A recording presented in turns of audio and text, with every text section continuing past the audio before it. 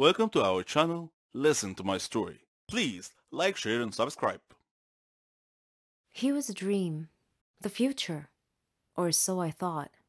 But my love was cursed right from the start. Sounds a bit confusing, right? Let me explain. But first, I should probably introduce myself. I'm Carolyn. I was a dreamer. I dreamed of a good, warm, stable, successful life. I wanted a good job. And I wanted to travel around the world a bit with Helen. She was my best friend. We virtually shared the same dreams, and hobbies, and interests, and lifestyles. We've been friends since we were kids. People often thought that we were sisters. I did too, in fact.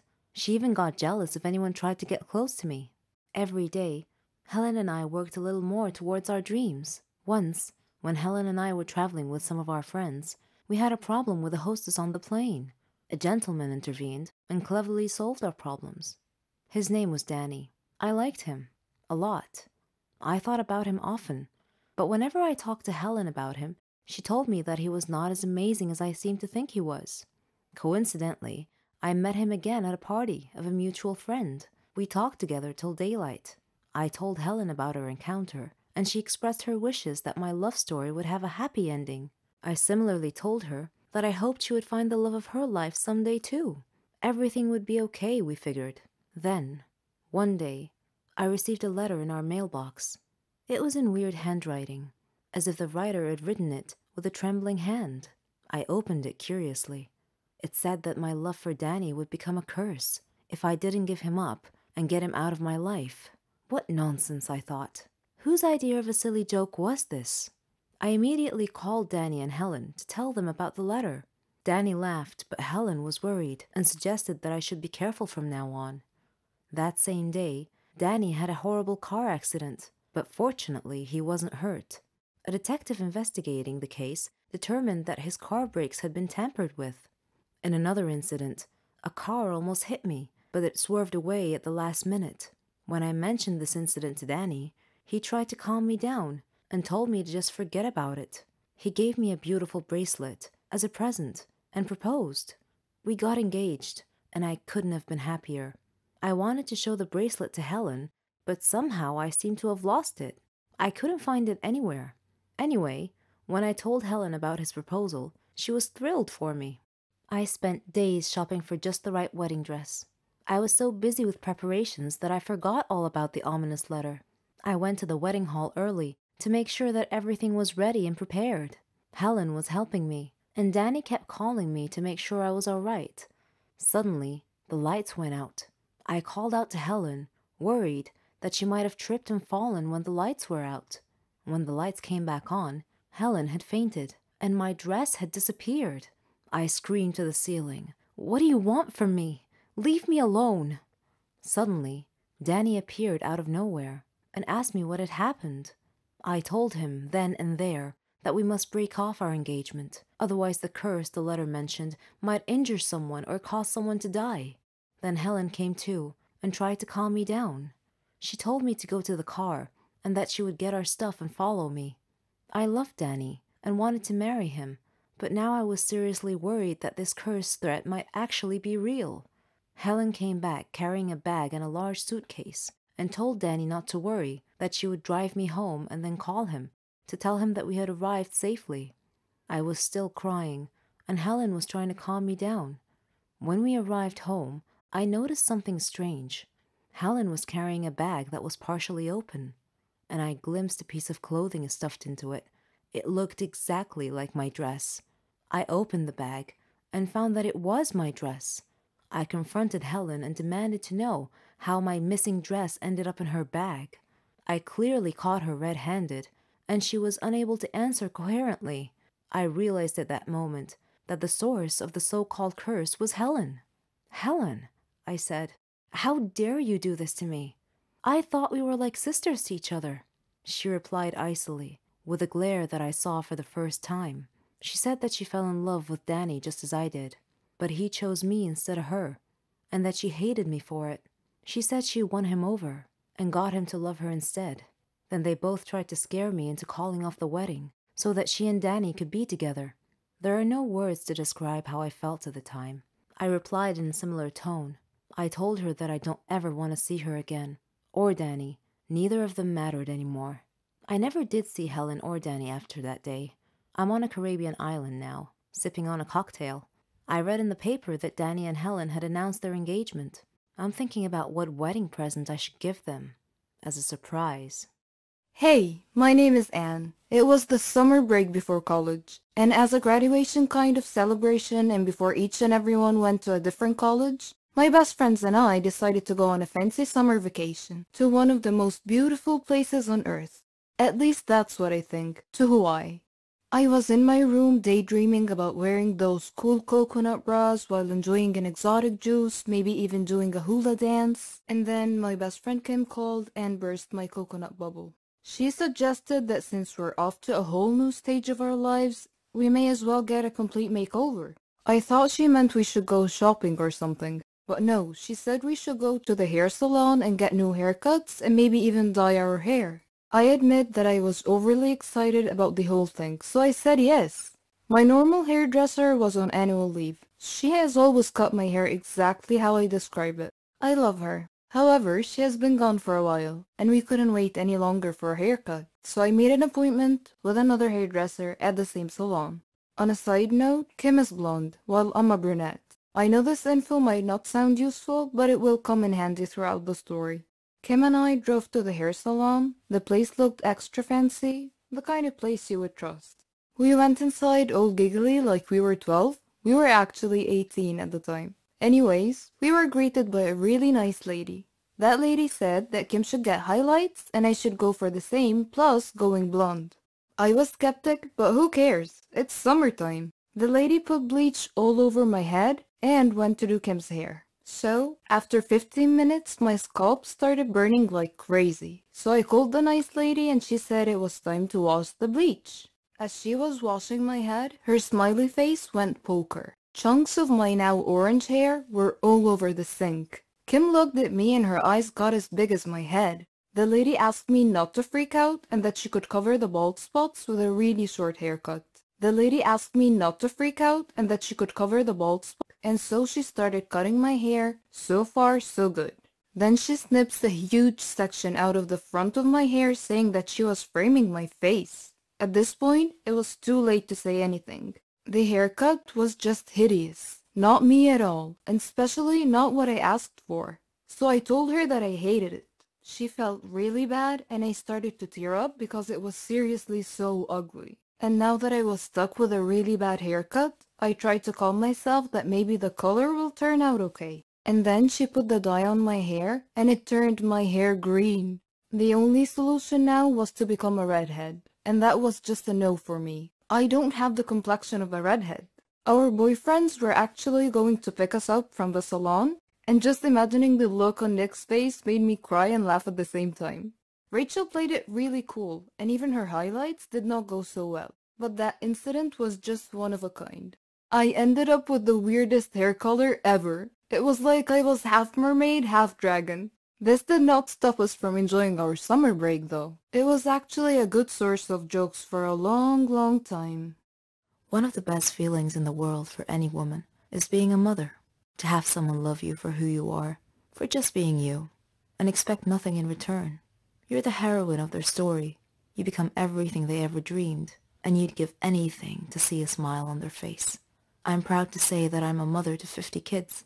I know, that's a lot, but let me tell you the story. I'm Susan, 20 years old. I come from a very rich family. My dad's Stefan Heiss, a very famous businessman. Yes, the owner of Heiss Cars Industry. My mom's Elena. She comes from a very rich family in Sweden. She married my dad and they built their life from scratch. I loved kids, ever since I was a kid. Sometimes I feel like they're walking cotton candy. Their laughs, their mischief. All the kids in our family loved me, and I loved them. Even my aunt said that I'd make a great mother someday. So did Henry. Henry was my childhood friend. We grew up together. We had the same interests, same hobbies. We even thought alike. We got married and started our life together. We were young, but our dreams were big. I was thrilled when I found out that I was pregnant, and Henry was so happy he couldn't believe it. He did everything he could to help me relax. He couldn't wait to be a father, but destiny had something else in store for us. We had just arrived from Sweden. Henry had a problem at work. He was talking on the phone while driving at high speed on a dangerous road. I tried to tell him to watch the road, but it was too late. A truck came out of nowhere and pushed our car off the side.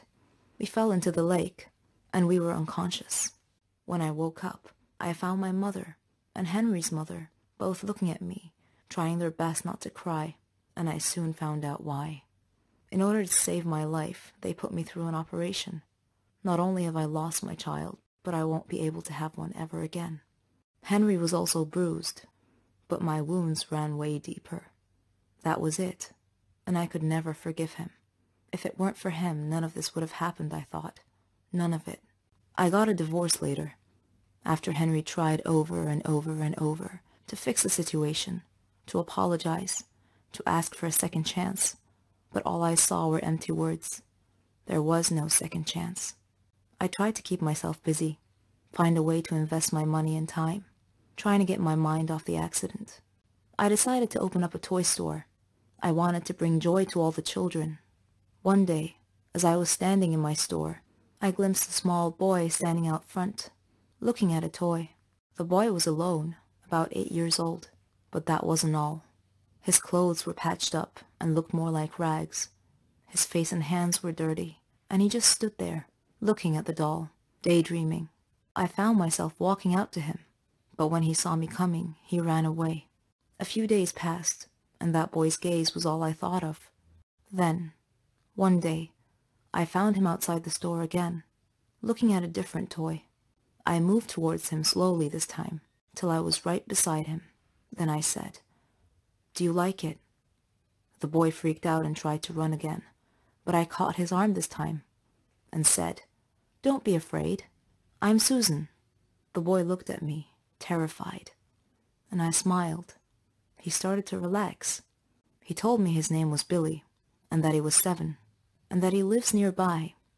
When I asked him about his parents, he said he never knew them, that he lived with Uncle Max. I asked him who Uncle Max was, but he cast his eyes down and was nervous all of a sudden. He looked a bit scared. I got curious, so I took him home with me, let him shower, and prepared a hot meal. I told him that I'd take him home after he'd eaten. I asked him about where he lived. He was quiet for a second. Then he said he had to go, that his brothers and sisters were waiting for him. I asked him how many he had. "Around 50, he said. I was shocked. He told me that they all lived in a big room with Uncle Max. "But how is this Uncle Max able to look after you all?" I asked curiously. But he got nervous again, and he insisted that he must leave, so I decided to take him there. Maybe it'll help clear some of the mystery, I thought. I drove, and Billy was guiding the way, until we got there. The place was a bit far from all the other houses. It looked more like a dump, with some sort of shack built on it. A man was standing in front of the door, holding a kid by the arm and beating him senseless.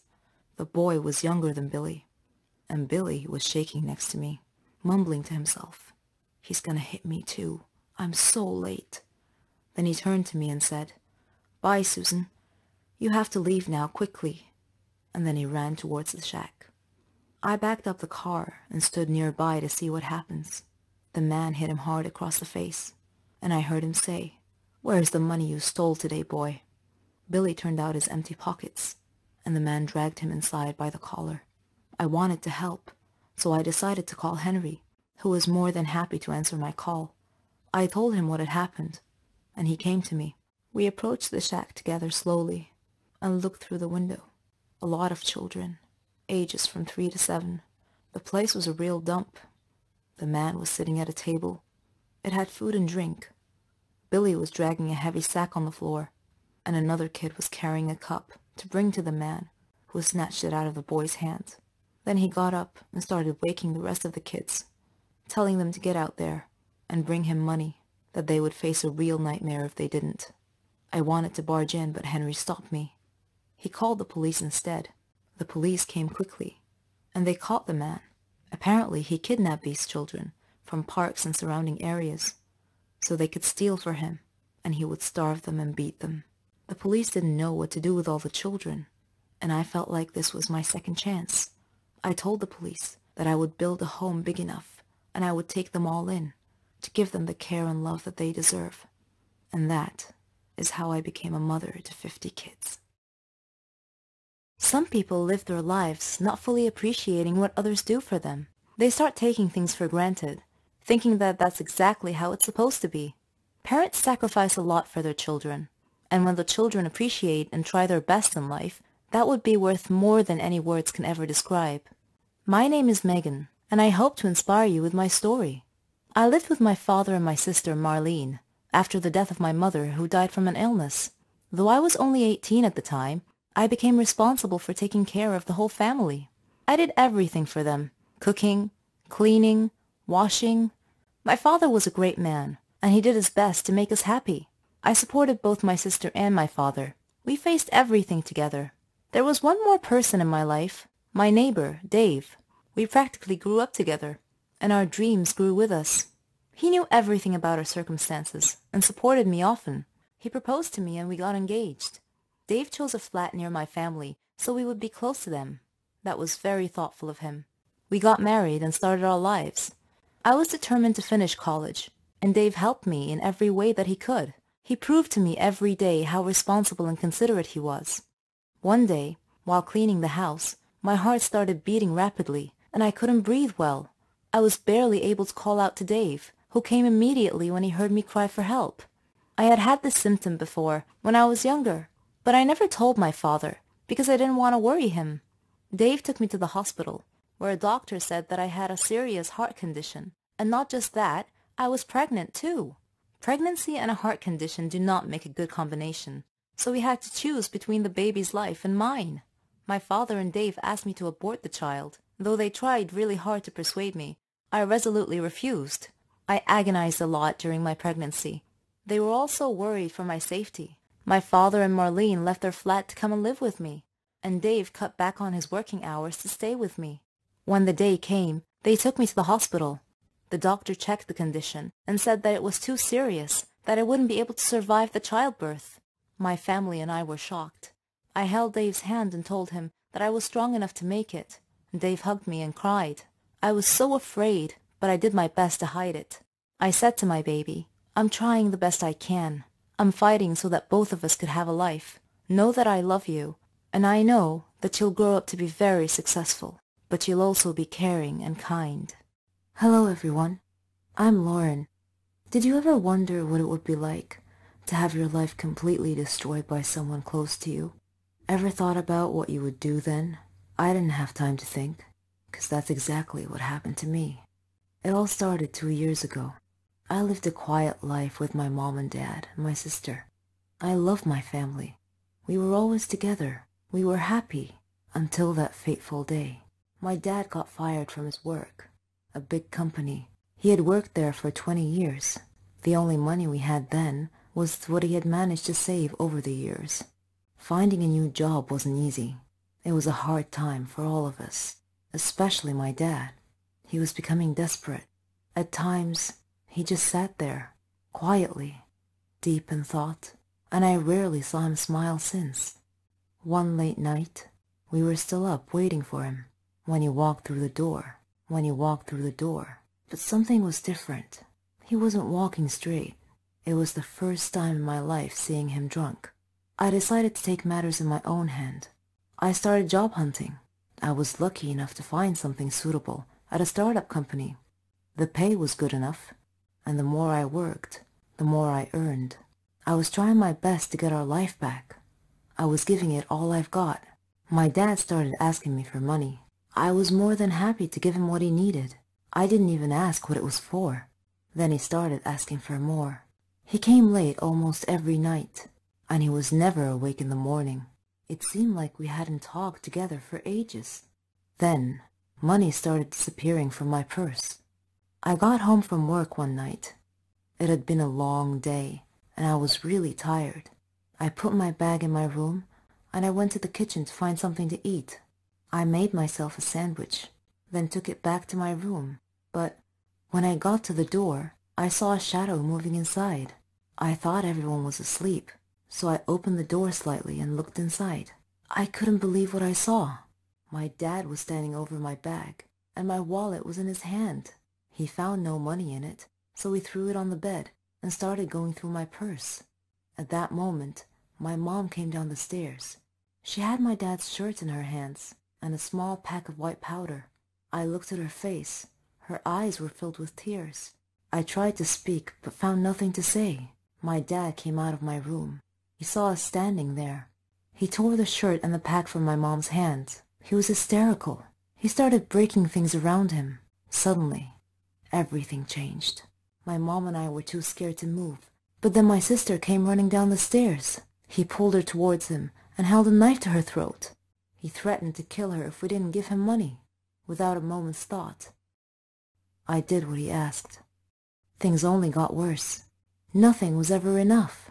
He asked for more and more money, and if I refused, he'd get violent, beating up anyone in his path. I couldn't stand by and watch, so I would just give him what he wanted, until I decided enough was enough. He barged down the stairs one evening and asked for all the money I've got. I told him we had expenses to pay, the rent, school fees, but none of it mattered to him. He asked me again for the money and threatened me if I didn't do what he asked. I refused. He hit me so hard that I crashed my head against the wall and fell to the floor, bleeding. Everything went dark. My mom took me to different hospitals, and I had to do a lot of checkups and tests, but all the doctors said the same thing, that this was it. I was sentenced to live my life in darkness, never to see the light again. Bumping my head against the wall was one of the reasons, but apparently my psychological state played a huge role in my recovery. The doctor suggested that I'd be taken to a psychiatrist.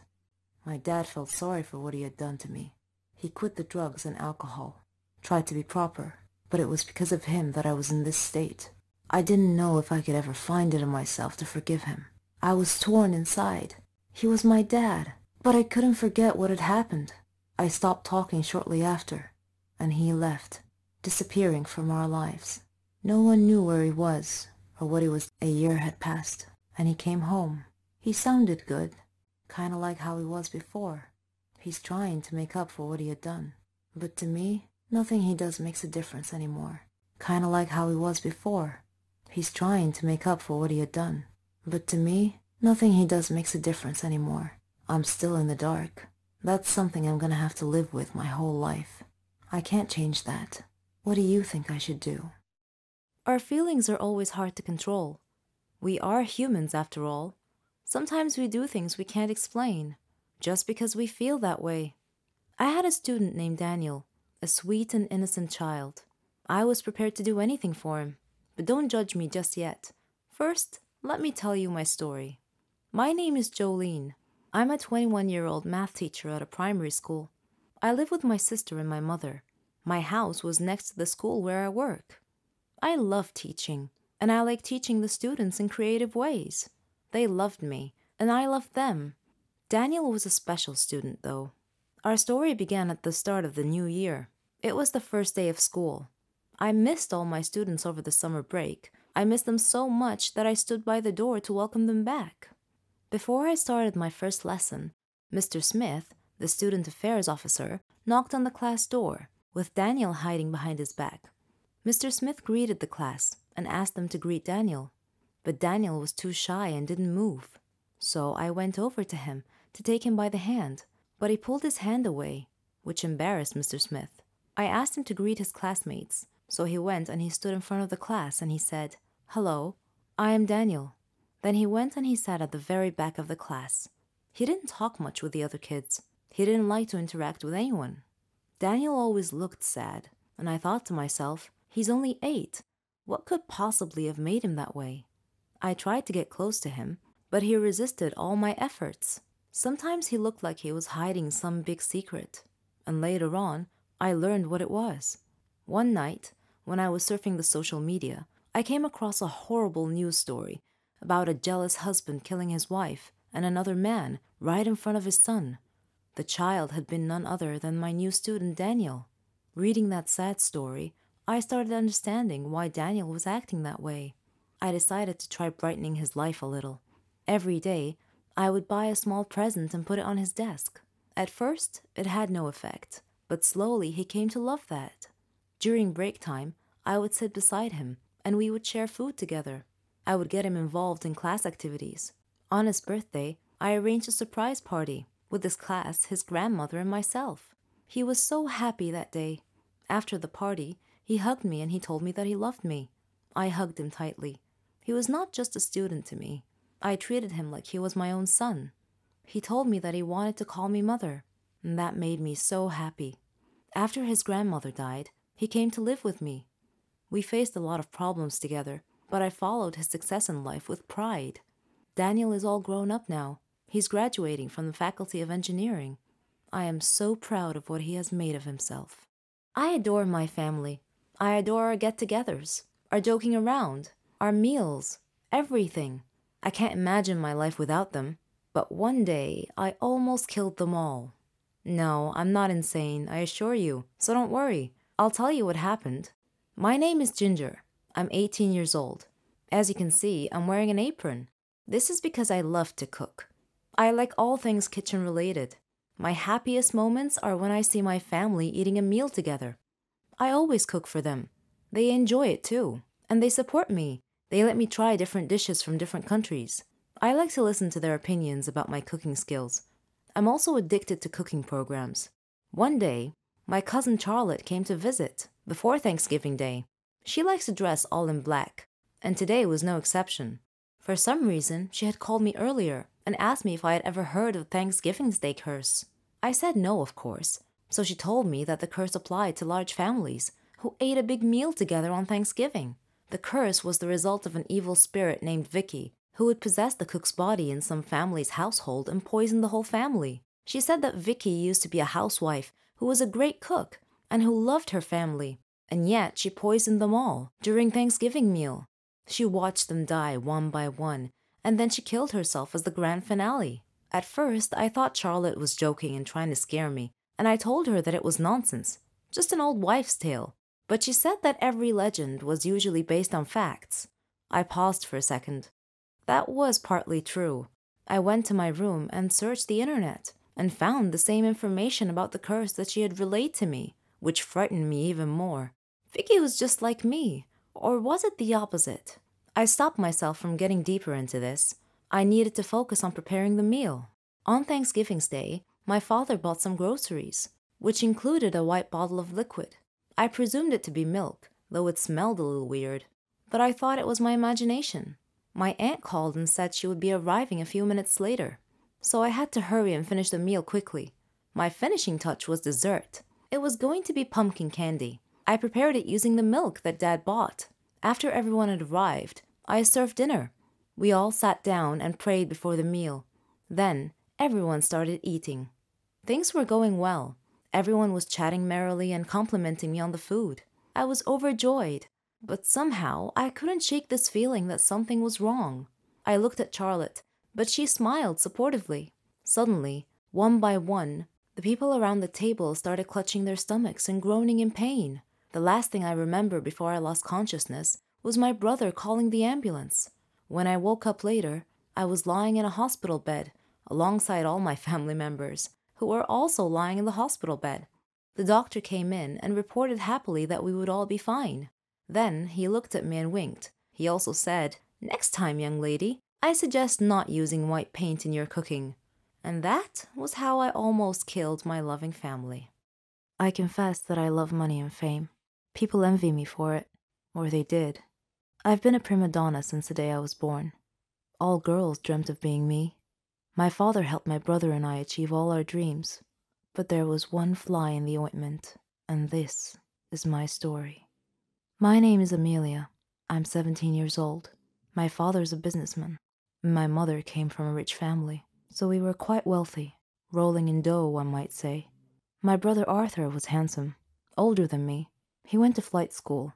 We lived a good life without a care in the world. We had everything: cell phones, clothes, cars, servants, opportunities to travel the globe. We wanted for nothing. The most important thing was our happiness. And so my story starts at the villa where I lived with my family. My father employed many servants to attend to our every need. Martha was our head servant. She was in her 40s, funny, smart. Arthur and I loved her. Oddly, we didn't view her as a servant because she took such good care of us. Mother didn't seem to like her for some reason and was always mistreating her. Father, however, adored Martha. Once I left my iPod in the garden and I was going to get it. On my way to the garden, I passed by Father's office, so I decided to go and talk to him. He was at his desk and Martha was standing next to him crying. I figured it was because Mother had mistreated her again. Father saw me standing there and he asked me why I was still awake, and I told him about my iPod. I didn't think much of it at the time. As time passed, Mother and Martha's disputes became more frequent every day. Father wasn't home a lot, but whenever he came home, he would always ask about Martha first. One time, when this happened, I noticed that Mother glared at Father. I couldn't understand why. Father was often away traveling for long periods of time. One of those times, I noticed that Martha was always tired because Mother was making her work very hard. Mother never let her relax. One day, after midnight, I went to Martha's room to check on her, and I was shocked to see that she looked different than I remembered.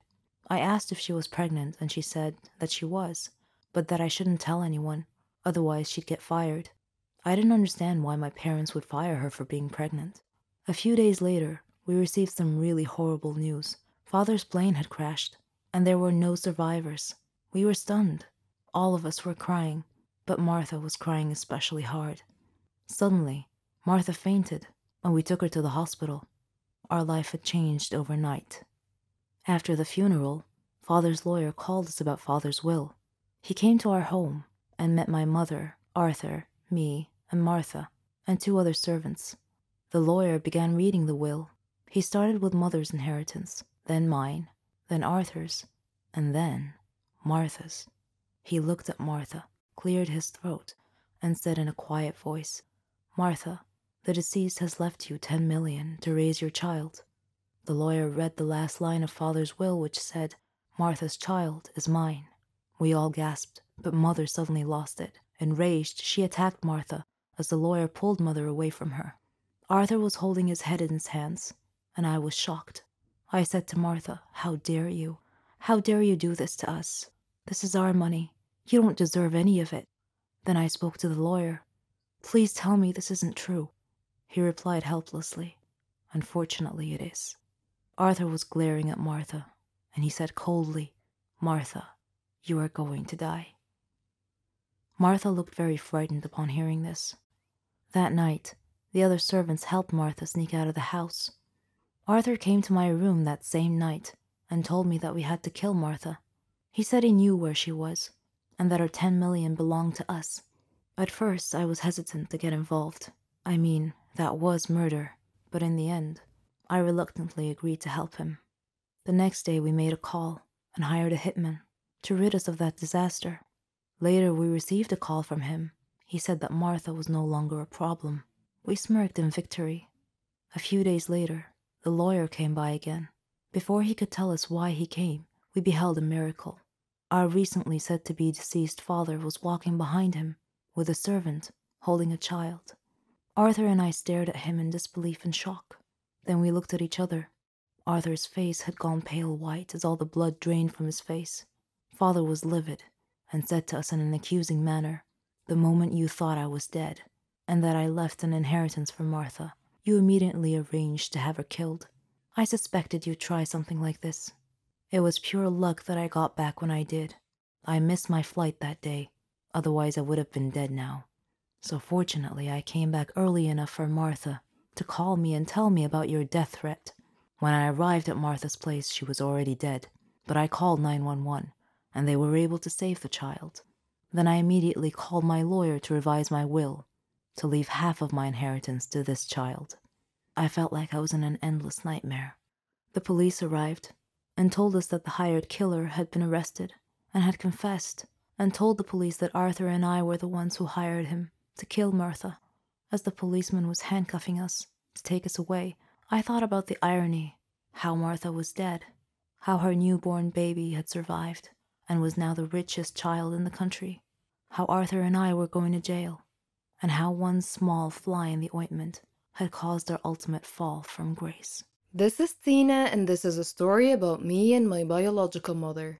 My mother is sitting in the cafe of a garden center, staring at her cup of tea. I'm over the other side of the shop looking at some strawberry preserves.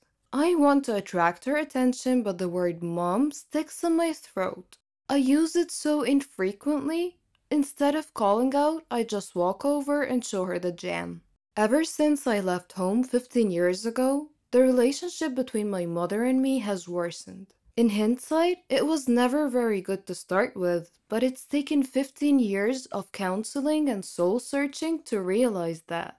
The fact of it is that my mother and I don't like each other much. We don't hate each other, we're just sort of indifferent. There, I've said it, indifferent. Saying it feels like committing some sort of crime.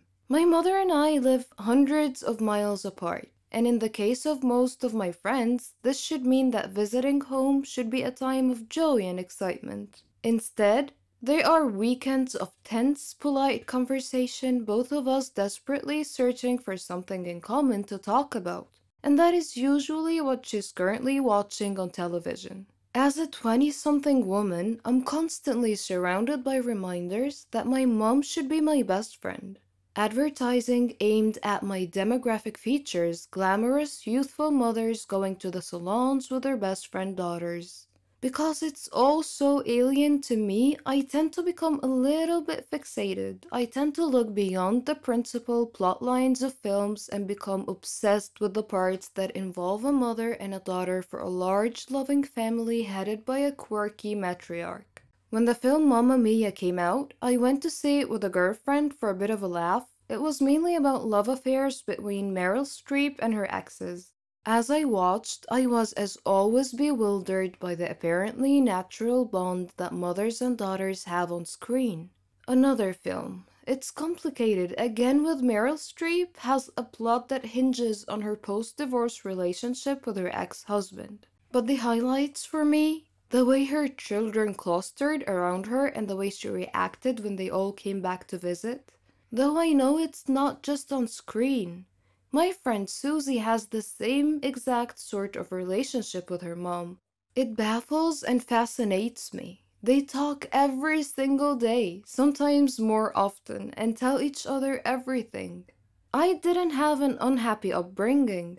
I wasn't a happy child, but that wasn't down to child abuse or neglect.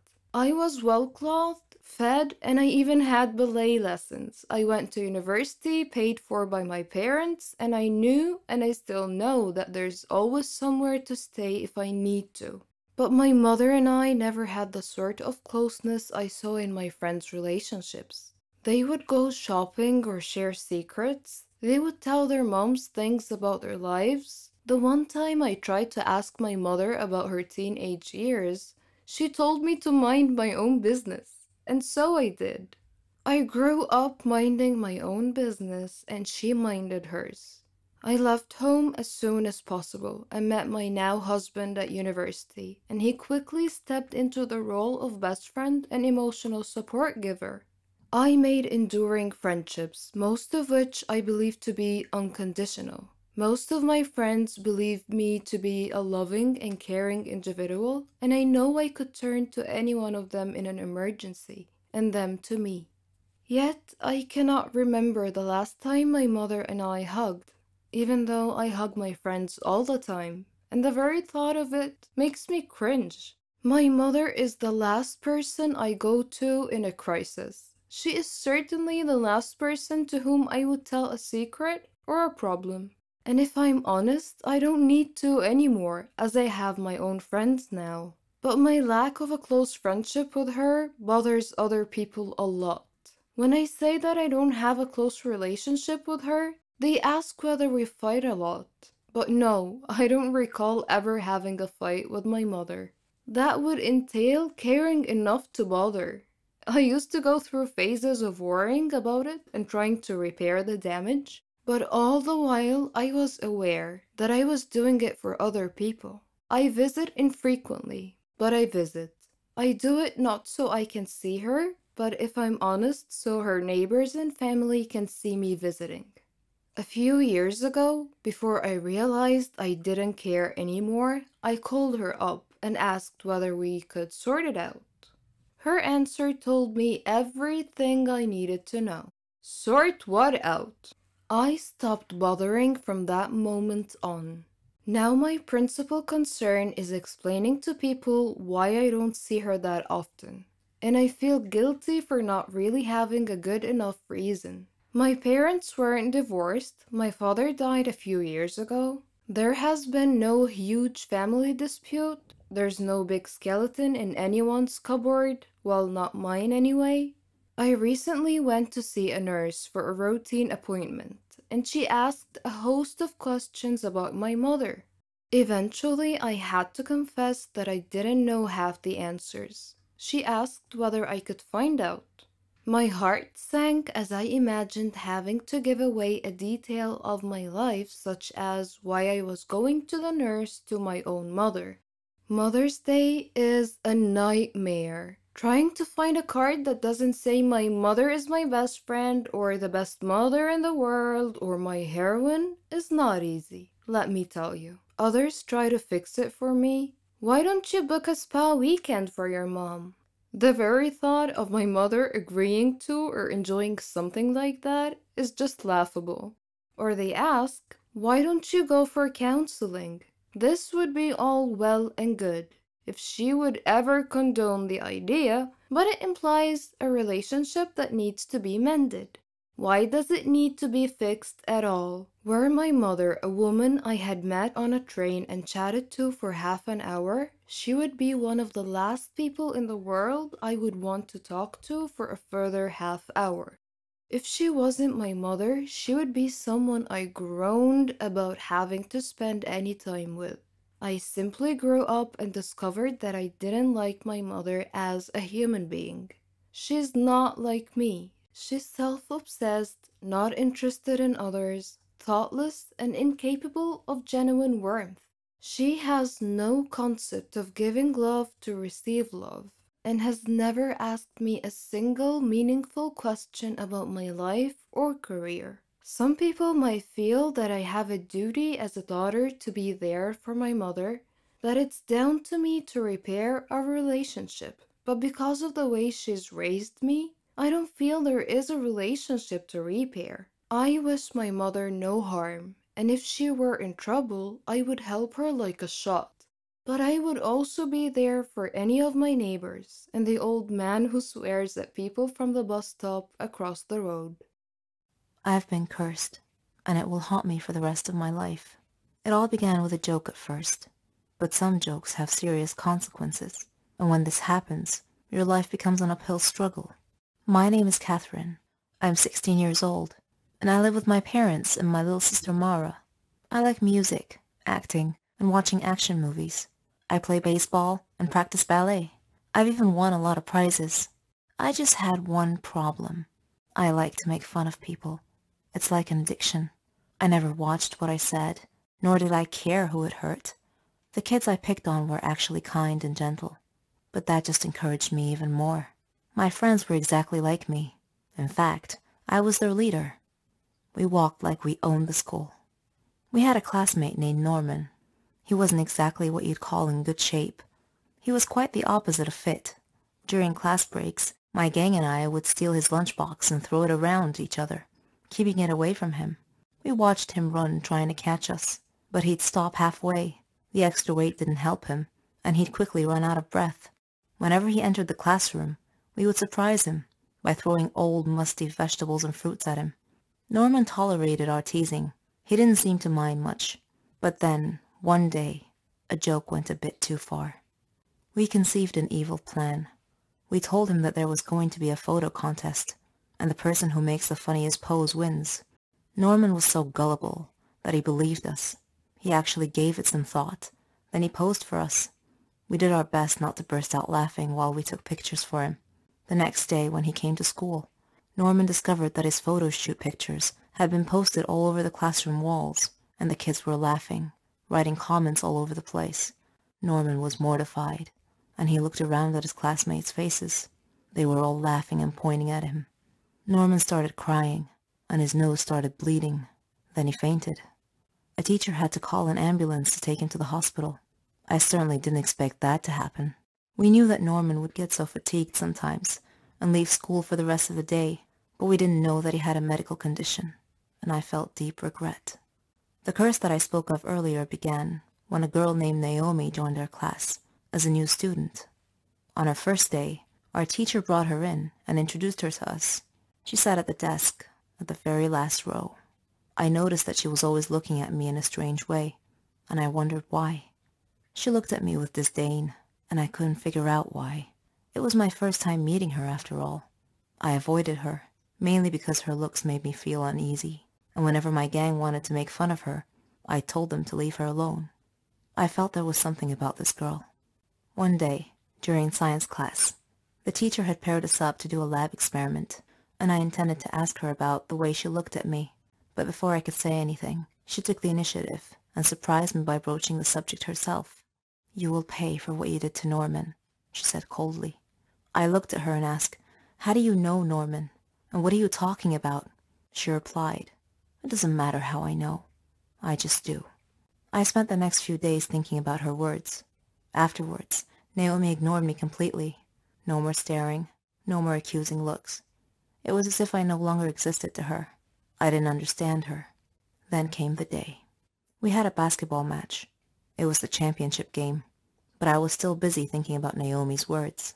During the game, I glanced at Naomi and caught her looking at me, which distracted me.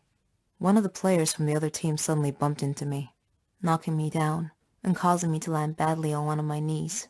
The pain I was in. I had to withdraw from the game to be taken to the hospital. At the hospital, the doctor said that I had torn a ligament from my knee and told me that I would need a surgery and a lot of medication. So after going through the surgery, I began taking my medications. It caused me to gain weight, even though I wasn't eating very much, just vegetables and fruits. I asked the doctor about my sudden weight gain, and he told me the medications I was taking were affecting my hormonal balance, which rarely happened, but in my case, it did. He said that I would either have to endure great pain or deal with the overweight because it wasn't gonna stop. So there you have it, guys. This is the curse that Naomi cast upon me, the price I had to pay for what I did to Norman. Eventually, I got well enough to take my final exams. When I arrived at school, all my friends took one look at me and started laughing. I was now their target, their prey. One of them said, "You're as large as an elephant." "I'll lose weight once I stop taking my medications," I retorted, but no one was listening. I am now living in a nightmare, and I would like to tell Norman that I'm very, very sorry for everything that I've done. My name is Ginny. You can call me Bad Girl if you like. That's what the neighborhood kids called me. I have a long story to tell you. I was the eldest of 5 siblings. My mother died of illness, and my father was crippled in a car accident. He couldn't walk, and he had to use a wheelchair. Seeing my siblings suffer from hunger and poverty was a constant sight at home. My father was depressed. Our neighbors helped us a lot, but I was constantly worried what would happen if they ever stopped. So I decided to try and find a job. I knew it wouldn't be easy because I was only 15. Who'd want to hire a 15-year-old? Though I was apprehensive and lacking confidence, I made up my mind to get a job. I went to many places, clothing shops, flower shops, grocery stores. The answer was the same. We're not hiring at the moment. One day, feeling down, I was walking aimlessly with no destination in mind, when suddenly I found myself near a hospital. On an impulse, I entered. I saw a nurse, but she seemed too gloomy to talk, so I looked around and found another nurse who looked a bit kinder. She noticed me and asked if I needed any help. I told her that I was looking for a job. Any job. I'd even mop and clean. She felt sympathy for me and told me not to worry. Then she went into the manager's office. I was worried. Was I in trouble? A minute later, she called me in to meet the manager. He seemed very kind, and he quietly asked for my name. I told him it was Ginny. He told me that Martha, the kind nurse who was helping me, told him that I was looking for any job available. He said he had a job for me, but he was concerned that it might be a problem. I felt a pang of fear and asked what the problem was. He said that I would have to work night shifts. That was it? I felt so relieved. I immediately agreed, and he said that he liked my enthusiasm and that I could start tomorrow. I was so happy. I returned home quickly, hugged my siblings, and kissed my father's hands. I told them everything about my new job. My father looked at me sadly and said that I was too young to have to bear this responsibility. I told him that it was okay and that I could deal with it. When I went to work at the hospital every night, there was a gang of young kids who were always loitering around the neighborhood. I hoped they wouldn't bother me, but my hopes were in vain. They made fun of me every time I passed them. I never told my family about this though. I began work as a cleaning lady, but due to my diligence and intelligence, I was able to learn a little bit about nursing. So, I was able to get promoted, first to nursing assistant, then to a nurse. My colleagues supported me a lot. Everything was almost perfect, except for the neighborhood gang that was always bothering me and calling me Ginny the bad girl. I wished they would just go away and leave me alone. Then, one day, a miracle happened. While I was working at the hospital, the neighborhood bullies came in, carrying their leader. He was badly injured. His whole body was covered in blood. They were shouting for someone to help them, and when they saw me, they pleaded with me to save him. I worked quickly with the other staff. His condition was serious. He had been in a terrible motorcycle accident. The staff and I worked feverishly to stabilize his condition and treat him. After stabilizing him, I was exhausted. Suddenly, I felt someone coming close. It was the gang. They apologized for making fun of me and asked me to forgive them. They said they didn't know that I worked at a hospital. I smiled and told them it was okay and that I considered them to be my brothers and sisters.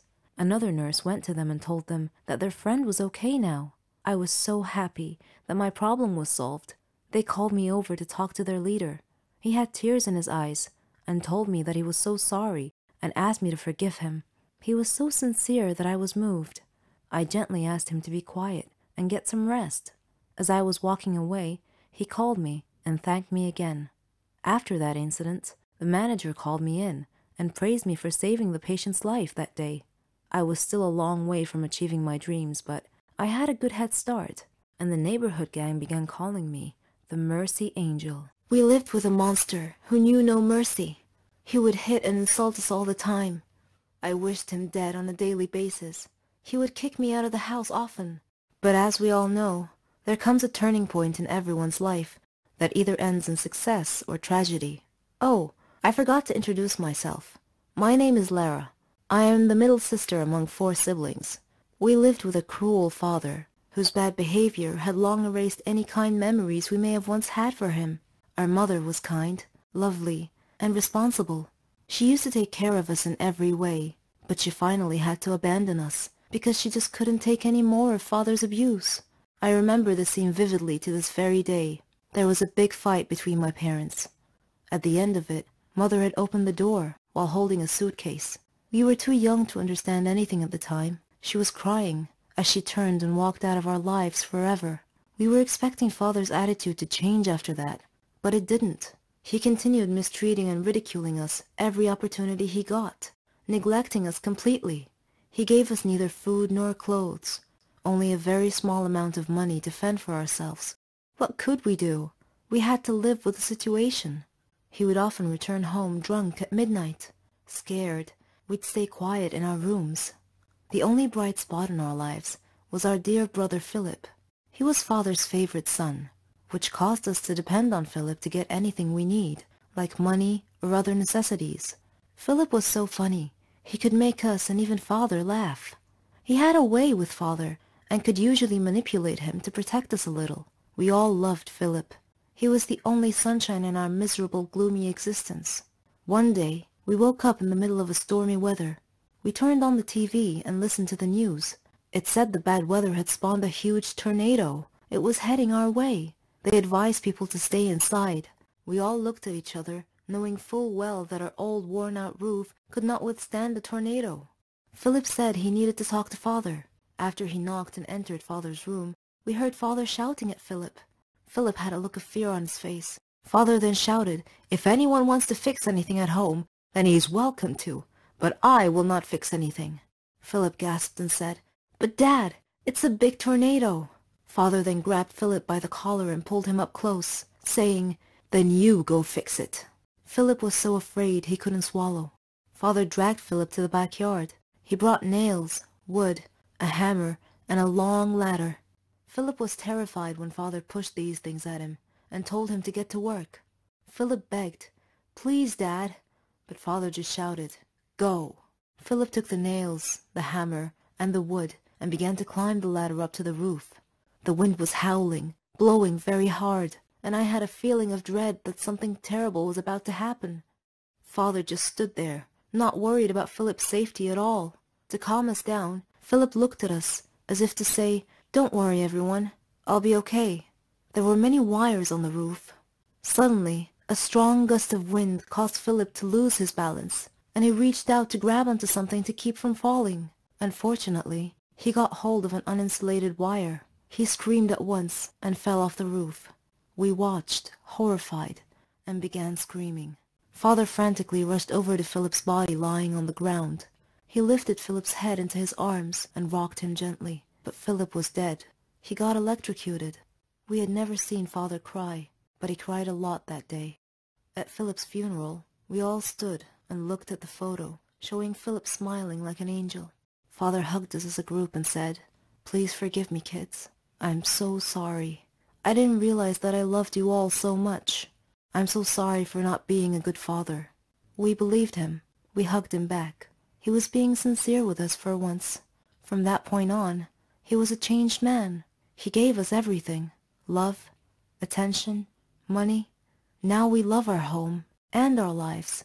I can finally say truthfully, with all my heart, I love you, Daddy. I don't believe in ghosts, evil spirits, haunted houses, metaphysics, etc.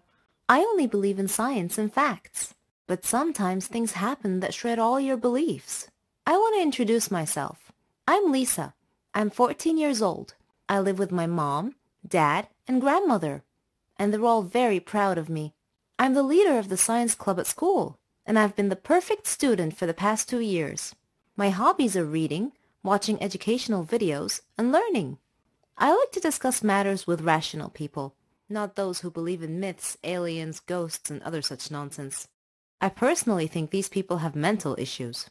One morning, my grandmother passed away. I was sad for a long time because I missed her so much.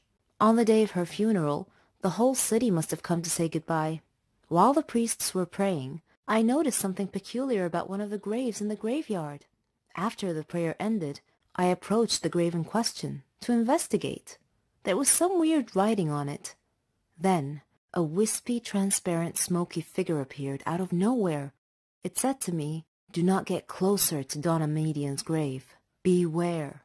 I shivered slightly and asked the apparition who Donna was, and it replied. Who was she? She was an evil witch who liked to scare people. She was burned at the stake as a witch, but before her death she swore a curse that if anyone ever approached her grave, her ghost would haunt that person to the day they die. I did not laugh at the apparition's warning. Instead, I turned and returned home, thinking about what had happened. On a sudden defiant impulse, I decided to visit that grave that night to see for myself if the curse was real. I took my dad's flashlight and wore a raincoat. It was pitch black outside. The place was horribly unsettling at night, but I wasn't worried at all. It's not like it was real, right? I entered the gate to the sound of howling dogs and meowing cats. My blood ran cold, and a sudden chill ran through me. I turned on the flashlight and began searching for the grave. My hands were trembling so badly I dropped the flashlight several times.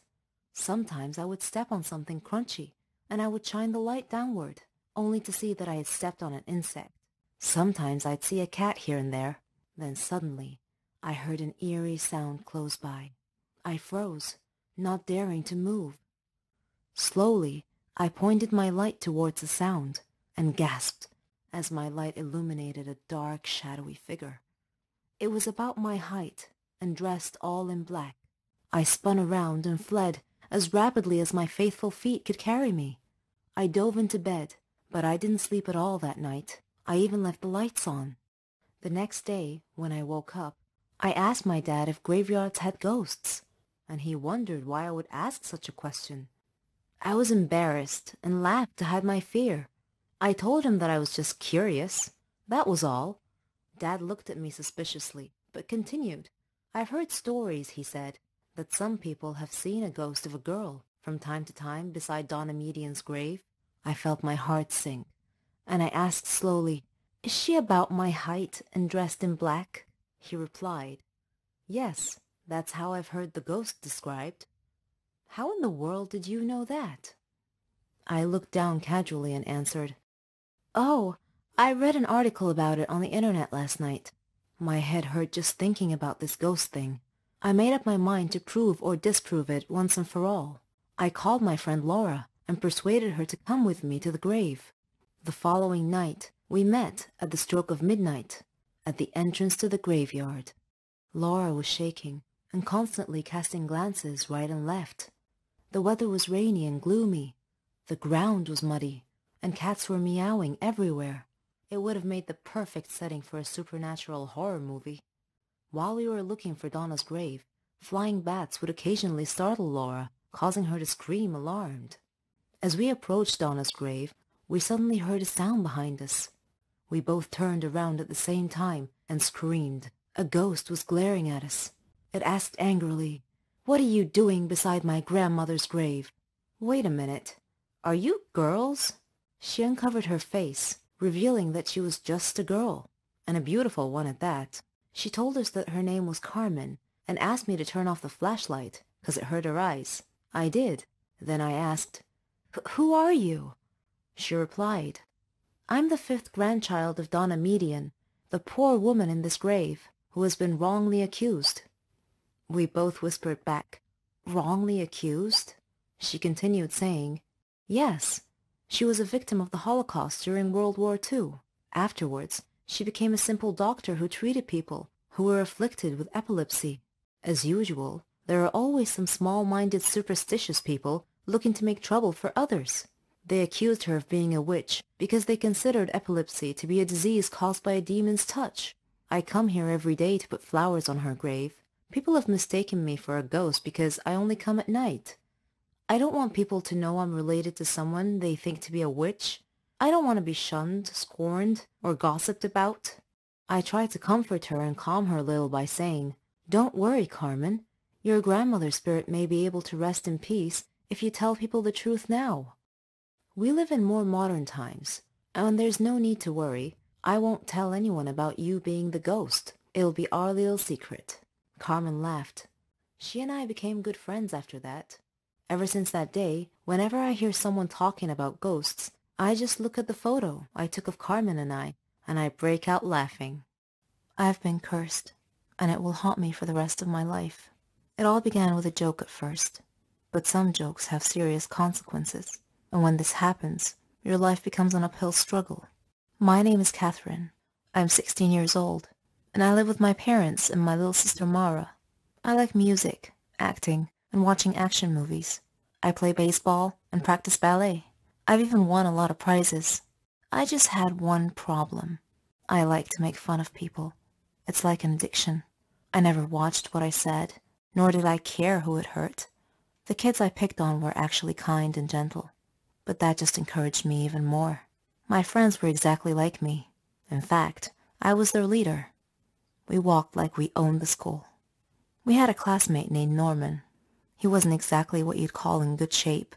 He was quite the opposite of fit. During class breaks, my gang and I would steal his lunchbox and throw it around each other, keeping it away from him. We watched him run trying to catch us, but he'd stop halfway. The extra weight didn't help him, and he'd quickly run out of breath. Whenever he entered the classroom, we would surprise him by throwing old, musty vegetables and fruits at him. Norman tolerated our teasing.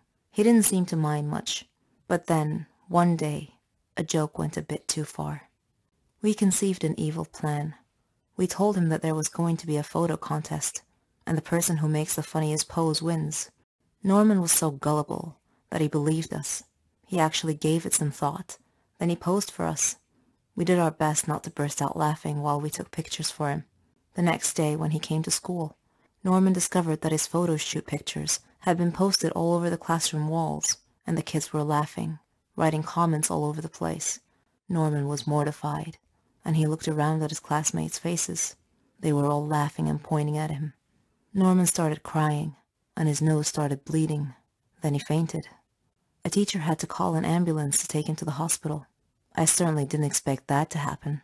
We knew that Norman would get so fatigued sometimes and leave school for the rest of the day, but we didn't know that he had a medical condition, and I felt deep regret. The curse that I spoke of earlier began when a girl named Naomi joined our class as a new student. On her first day, our teacher brought her in and introduced her to us. She sat at the desk at the very last row. I noticed that she was always looking at me in a strange way, and I wondered why. She looked at me with disdain, and I couldn't figure out why.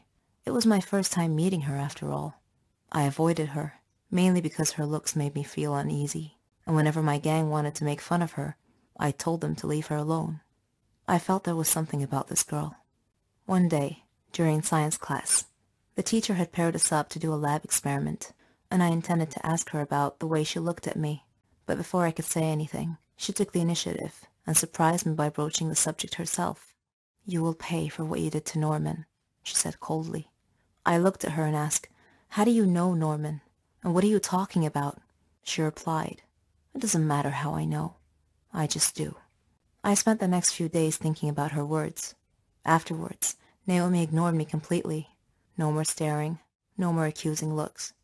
It was as if I no longer existed to her. I didn't understand her. Then came the day. We had a basketball match. It was the championship game, but I was still busy thinking about Naomi's words. During the game, I glanced at Naomi and caught her looking at me, which distracted me. One of the players from the other team suddenly bumped into me, knocking me down and causing me to land badly on one of my knees. The pain I was in. I had to withdraw from the game to be taken to the hospital. At the hospital, the doctor said that I had torn a ligament from my knee and told me that I would need a surgery and a lot of medication. So after going through the surgery, I began taking my medications. It caused me to gain weight, even though I wasn't eating very much, just vegetables and fruits. I asked the doctor about my sudden weight gain, and he told me the medications I was taking were affecting my hormonal balance, which rarely happened, but in my case, it did. He said that I would either have to endure great pain or deal with the overweight because it wasn't going to stop. So there you have it, guys. This is the curse that Naomi cast upon me, the price I had to pay for what I did to Norman. Eventually, I got well enough to take my final exams. When I arrived at school, all my friends took one look at me and started laughing. I was now their target, their prey. One of them said, "You're as large as an elephant." "I'll lose weight once I stop taking my medications," I retorted, but no one was listening. I am now living in a nightmare, and I would like to tell Norman that I'm very, very sorry for everything that I've done. My name is Ginny. You can call me Bad Girl if you like. That's what the neighborhood kids called me. I have a long story to tell you. I was the eldest of 5 siblings. My mother died of illness, and my father was crippled in a car accident. He couldn't walk, and he had to use a wheelchair. Seeing my siblings suffer from hunger and poverty was a constant sight at home. My father was depressed. Our neighbors helped us a lot, but I was constantly worried what would happen if they ever stopped, so I decided to try and find a job. I knew it wouldn't be easy because I was only 15. Who'd want to hire a 15-year-old? Though I was apprehensive and lacking confidence, I made up my mind to get a job.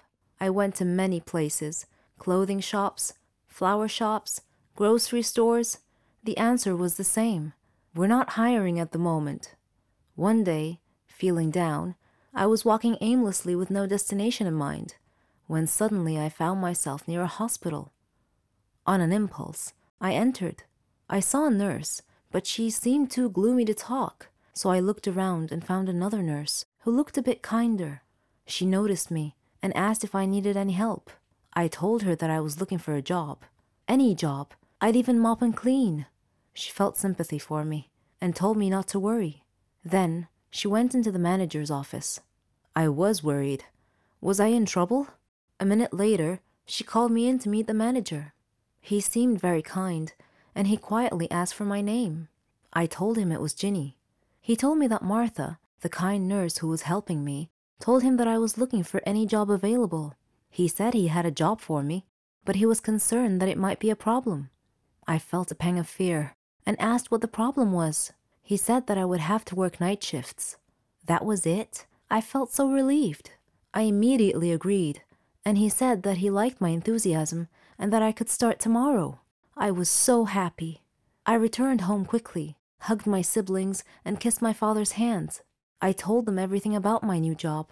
My father looked at me sadly and said that I was too young to have to bear this responsibility. I told him that it was okay and that I could deal with it. When I went to work at the hospital every night, there was a gang of young kids who were always loitering around the neighborhood. I hoped they wouldn't bother me, but my hopes were in vain. They made fun of me every time I passed them. I never told my family about this, though. I began work as a cleaning lady, but due to my diligence and intelligence, I was able to learn a little bit about nursing. So, I was able to get promoted, first to nursing assistant, then to a nurse. My colleagues supported me a lot. Everything was almost perfect, except for the neighborhood gang that was always bothering me and calling me Ginny the bad girl.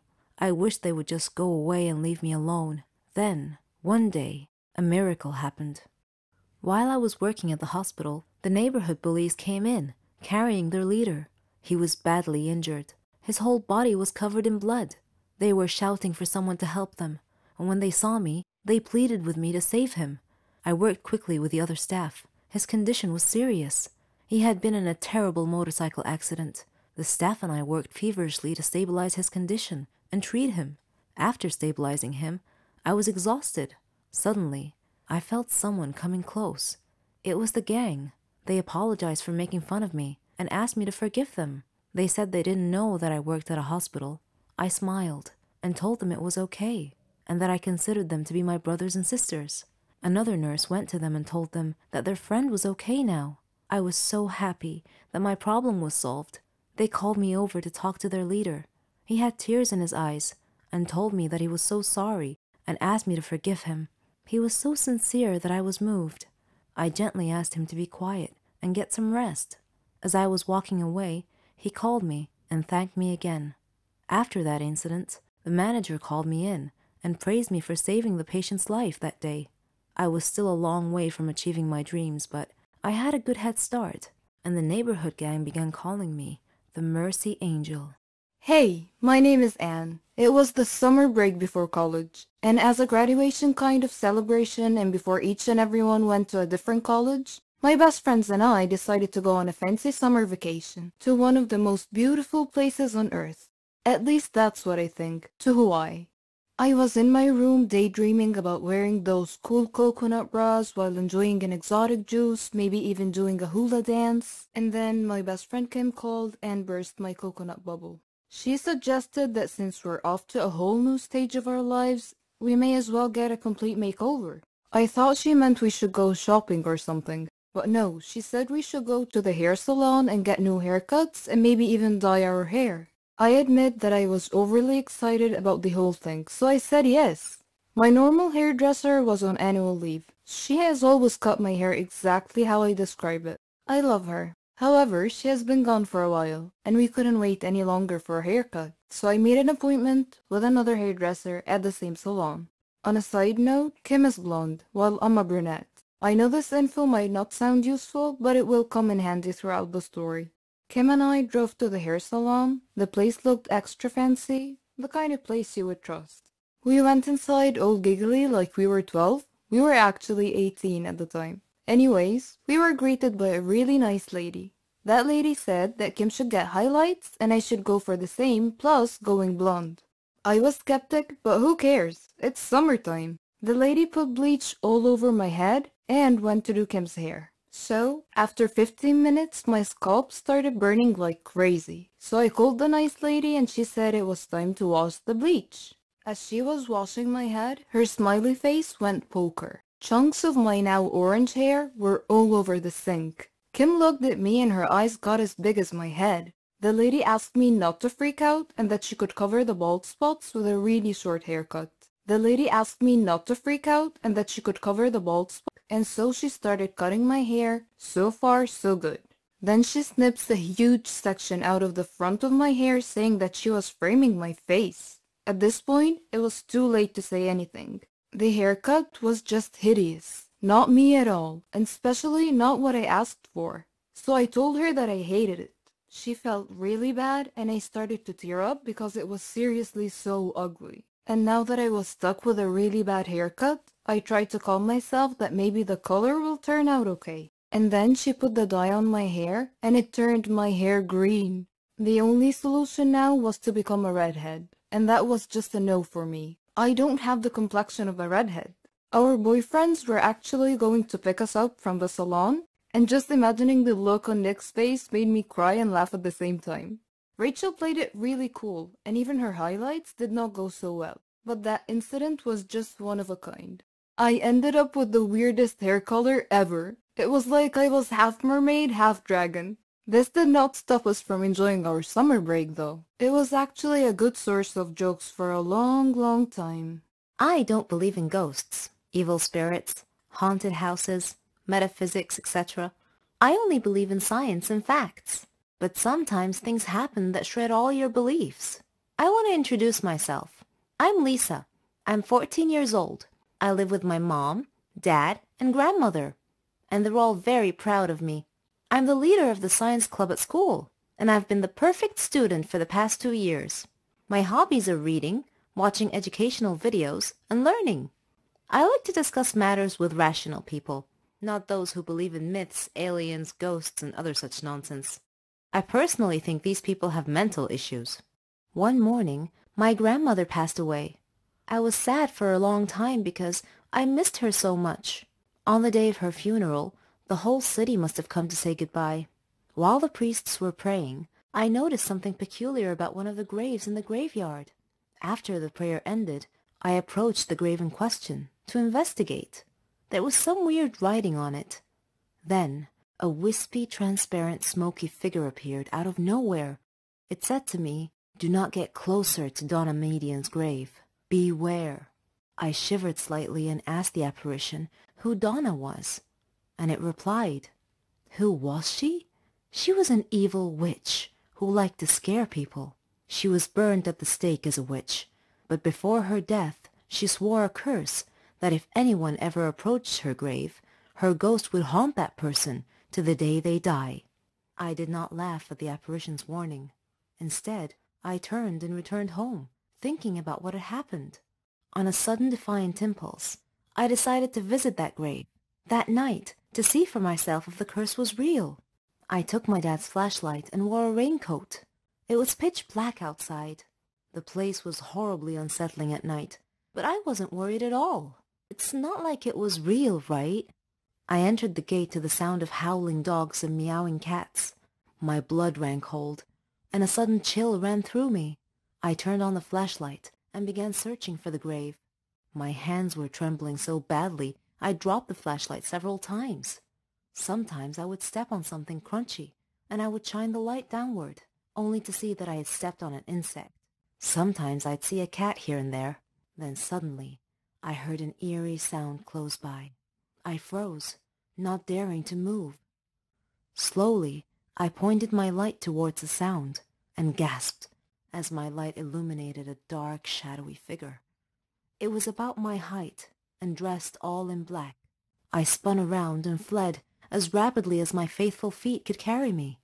I dove into bed, but I didn't sleep at all that night. I even left the lights on. The next day, when I woke up, I asked my dad if graveyards had ghosts, and he wondered why I would ask such a question. I was embarrassed and laughed to hide my fear. I told him that I was just curious. That was all. Dad looked at me suspiciously, but continued. I've heard stories, he said, that some people have seen a ghost of a girl from time to time beside Donna Median's grave. I felt my heart sink, and I asked slowly, "Is she about my height and dressed in black?" He replied, "Yes, that's how I've heard the ghost described." "How in the world did you know that?"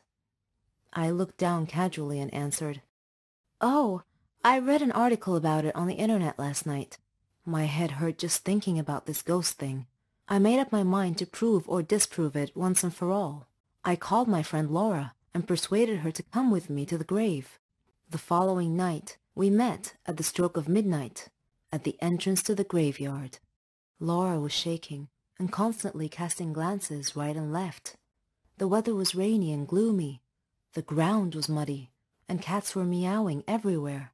It would have made the perfect setting for a supernatural horror movie. While we were looking for Donna's grave, flying bats would occasionally startle Laura, causing her to scream alarmed. As we approached Donna's grave, we suddenly heard a sound behind us. We both turned around at the same time and screamed. A ghost was glaring at us. It asked angrily, "What are you doing beside my grandmother's grave?" "Wait a minute. Are you girls?" She uncovered her face, revealing that she was just a girl, and a beautiful one at that. She told us that her name was Carmen, and asked me to turn off the flashlight, 'cause it hurt her eyes. I did. Then I asked, "Who are you?" She replied, "I'm the 5th grandchild of Donna Median, the poor woman in this grave, who has been wrongly accused." We both whispered back, "Wrongly accused?" She continued saying, "Yes, she was a victim of the Holocaust during World War II. Afterwards, she became a simple doctor who treated people who were afflicted with epilepsy. As usual, there are always some small-minded superstitious people looking to make trouble for others. They accused her of being a witch because they considered epilepsy to be a disease caused by a demon's touch. I come here every day to put flowers on her grave. People have mistaken me for a ghost because I only come at night. I don't want people to know I'm related to someone they think to be a witch. I don't want to be shunned, scorned, or gossiped about." I tried to comfort her and calm her a little by saying, "Don't worry, Carmen. Your grandmother's spirit may be able to rest in peace if you tell people the truth now. We live in more modern times, and there's no need to worry. I won't tell anyone about you being the ghost. It'll be our little secret." Carmen laughed. She and I became good friends after that. Ever since that day, whenever I hear someone talking about ghosts, I just look at the photo I took of Carmen and I break out laughing. "We lived with a monster who knew no mercy. He would hit and insult us all the time. I wished him dead on a daily basis. He would kick me out of the house often. But as we all know, there comes a turning point in everyone's life that either ends in success or tragedy. Oh, I forgot to introduce myself. My name is Lara. I am the middle sister among 4 siblings. We lived with a cruel father, whose bad behavior had long erased any kind memories we may have once had for him. Our mother was kind, lovely, and responsible. She used to take care of us in every way, but she finally had to abandon us because she just couldn't take any more of father's abuse. I remember the scene vividly to this very day. There was a big fight between my parents. At the end of it, Mother had opened the door while holding a suitcase. We were too young to understand anything at the time. She was crying as she turned and walked out of our lives forever. We were expecting Father's attitude to change after that, but it didn't. He continued mistreating and ridiculing us every opportunity he got, neglecting us completely. He gave us neither food nor clothes, only a very small amount of money to fend for ourselves. What could we do? We had to live with the situation. He would often return home drunk at midnight. Scared, we'd stay quiet in our rooms. The only bright spot in our lives was our dear brother Philip. He was Father's favorite son, which caused us to depend on Philip to get anything we need, like money or other necessities. Philip was so funny. He could make us and even Father laugh. He had a way with Father and could usually manipulate him to protect us a little. We all loved Philip. He was the only sunshine in our miserable, gloomy existence. One day, we woke up in the middle of a stormy weather. We turned on the TV and listened to the news. It said the bad weather had spawned a huge tornado. It was heading our way. They advised people to stay inside.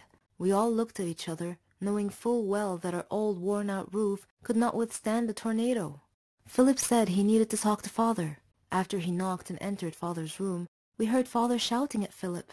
Philip had a look of fear on his face. Father then shouted, "If anyone wants to fix anything at home, then he is welcome to, but I will not fix anything." Philip gasped and said, "But Dad, it's a big tornado." Father then grabbed Philip by the collar and pulled him up close, saying, "Then you go fix it." Philip was so afraid he couldn't swallow. Father dragged Philip to the backyard. He brought nails, wood, a hammer, and a long ladder. Philip was terrified when Father pushed these things at him and told him to get to work. Philip begged, "Please, Dad," but Father just shouted, "Go." Philip took the nails, the hammer, and the wood and began to climb the ladder up to the roof.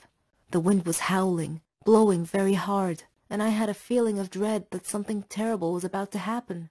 Father just stood there, not worried about Philip's safety at all. To calm us down, Philip looked at us, as if to say, "Don't worry, everyone. I'll be okay." There were many wires on the roof. Suddenly, a strong gust of wind caused Philip to lose his balance, and he reached out to grab onto something to keep from falling. Unfortunately, he got hold of an uninsulated wire. He screamed at once and fell off the roof. We watched, horrified, and began screaming. Father frantically rushed over to Philip's body lying on the ground. He lifted Philip's head into his arms and rocked him gently, but Philip was dead. He got electrocuted. We had never seen Father cry, but he cried a lot that day. At Philip's funeral, we all stood and looked at the photo, showing Philip smiling like an angel. Father hugged us as a group and said, "Please forgive me, kids. I'm so sorry. I didn't realize that I loved you all so much. I'm so sorry for not being a good father." We believed him. We hugged him back.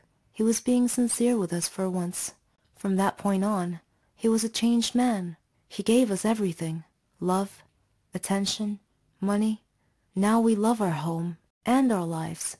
I can finally say truthfully, with all my heart, I love you, Daddy. Our feelings are always hard to control. We are humans after all. Sometimes we do things we can't explain, just because we feel that way. I had a student named Daniel, a sweet and innocent child. I was prepared to do anything for him, but don't judge me just yet. First, let me tell you my story. My name is Jolene. I'm a 21-year-old math teacher at a primary school. I live with my sister and my mother. My house was next to the school where I work. I love teaching, and I like teaching the students in creative ways. They loved me, and I loved them. Daniel was a special student, though. Our story began at the start of the new year. It was the first day of school. I missed all my students over the summer break. I missed them so much that I stood by the door to welcome them back. Before I started my first lesson, Mr. Smith, the student affairs officer, knocked on the class door, with Daniel hiding behind his back. Mr. Smith greeted the class and asked them to greet Daniel, but Daniel was too shy and didn't move. So I went over to him to take him by the hand, but he pulled his hand away, which embarrassed Mr. Smith. I asked him to greet his classmates, so he went and he stood in front of the class and he said, "Hello, I am Daniel." Then he went and he sat at the very back of the class. He didn't talk much with the other kids. He didn't like to interact with anyone. Daniel always looked sad, and I thought to myself, he's only 8. What could possibly have made him that way? I tried to get close to him, but he resisted all my efforts. Sometimes he looked like he was hiding some big secret, and later on, I learned what it was. One night, when I was surfing the social media, I came across a horrible news story about a jealous husband killing his wife and another man right in front of his son. The child had been none other than my new student Daniel. Reading that sad story, I started understanding why Daniel was acting that way. I decided to try brightening his life a little. Every day, I would buy a small present and put it on his desk. At first, it had no effect, but slowly he came to love that. During break time, I would sit beside him, and we would share food together. I would get him involved in class activities. On his birthday, I arranged a surprise party with his class, his grandmother, and myself. He was so happy that day. After the party, he hugged me and he told me that he loved me. I hugged him tightly. He was not just a student to me. I treated him like he was my own son. He told me that he wanted to call me mother, and that made me so happy. After his grandmother died, he came to live with me. We faced a lot of problems together, but I followed his success in life with pride. Daniel is all grown up now. He's graduating from the Faculty of Engineering. I am so proud of what he has made of himself. Hello, everyone. I'm Lauren. Did you ever wonder what it would be like to have your life completely destroyed by someone close to you? Ever thought about what you would do then? I didn't have time to think, because that's exactly what happened to me. It all started 2 years ago. I lived a quiet life with my mom and dad and my sister. I loved my family. We were always together. We were happy until that fateful day. My dad got fired from his work, a big company, He had worked there for 20 years. The only money we had then was what he had managed to save over the years. Finding a new job wasn't easy. It was a hard time for all of us, especially my dad. He was becoming desperate. At times, he just sat there, quietly, deep in thought, and I rarely saw him smile since. One late night, we were still up waiting for him when he walked through the door. But something was different. He wasn't walking straight. It was the first time in my life seeing him drunk. I decided to take matters in my own hand. I started job hunting. I was lucky enough to find something suitable at a startup company. The pay was good enough, and the more I worked, the more I earned. I was trying my best to get our life back. I was giving it all I've got. My dad started asking me for money. I was more than happy to give him what he needed. I didn't even ask what it was for. Then he started asking for more. He came late almost every night, and he was never awake in the morning. It seemed like we hadn't talked together for ages. Then, money started disappearing from my purse. I got home from work one night. It had been a long day, and I was really tired. I put my bag in my room, and I went to the kitchen to find something to eat. I made myself a sandwich, then took it back to my room. But when I got to the door, I saw a shadow moving inside. I thought everyone was asleep, so I opened the door slightly and looked inside. I couldn't believe what I saw. My dad was standing over my bag, and my wallet was in his hand. He found no money in it, so he threw it on the bed and started going through my purse. At that moment, my mom came down the stairs. She had my dad's shirt in her hands and a small pack of white powder. I looked at her face. Her eyes were filled with tears. I tried to speak, but found nothing to say. My dad came out of my room. He saw us standing there. He tore the shirt and the pack from my mom's hands. He was hysterical. He started breaking things around him. Suddenly, everything changed. My mom and I were too scared to move. But then my sister came running down the stairs. He pulled her towards him and held a knife to her throat. He threatened to kill her if we didn't give him money, without a moment's thought. I did what he asked. Things only got worse. Nothing was ever enough. He asked for more and more money, and if I refused, he'd get violent, beating up anyone in his path. I couldn't stand by and watch, so I would just give him what he wanted, until I decided enough was enough. He barged down the stairs one evening and asked for all the money I've got. I told him we had expenses to pay, the rent, school fees, but none of it mattered to him. He asked me again for the money and threatened me if I didn't do what he asked. I refused. He hit me so hard that I crashed my head against the wall and fell to the floor, bleeding.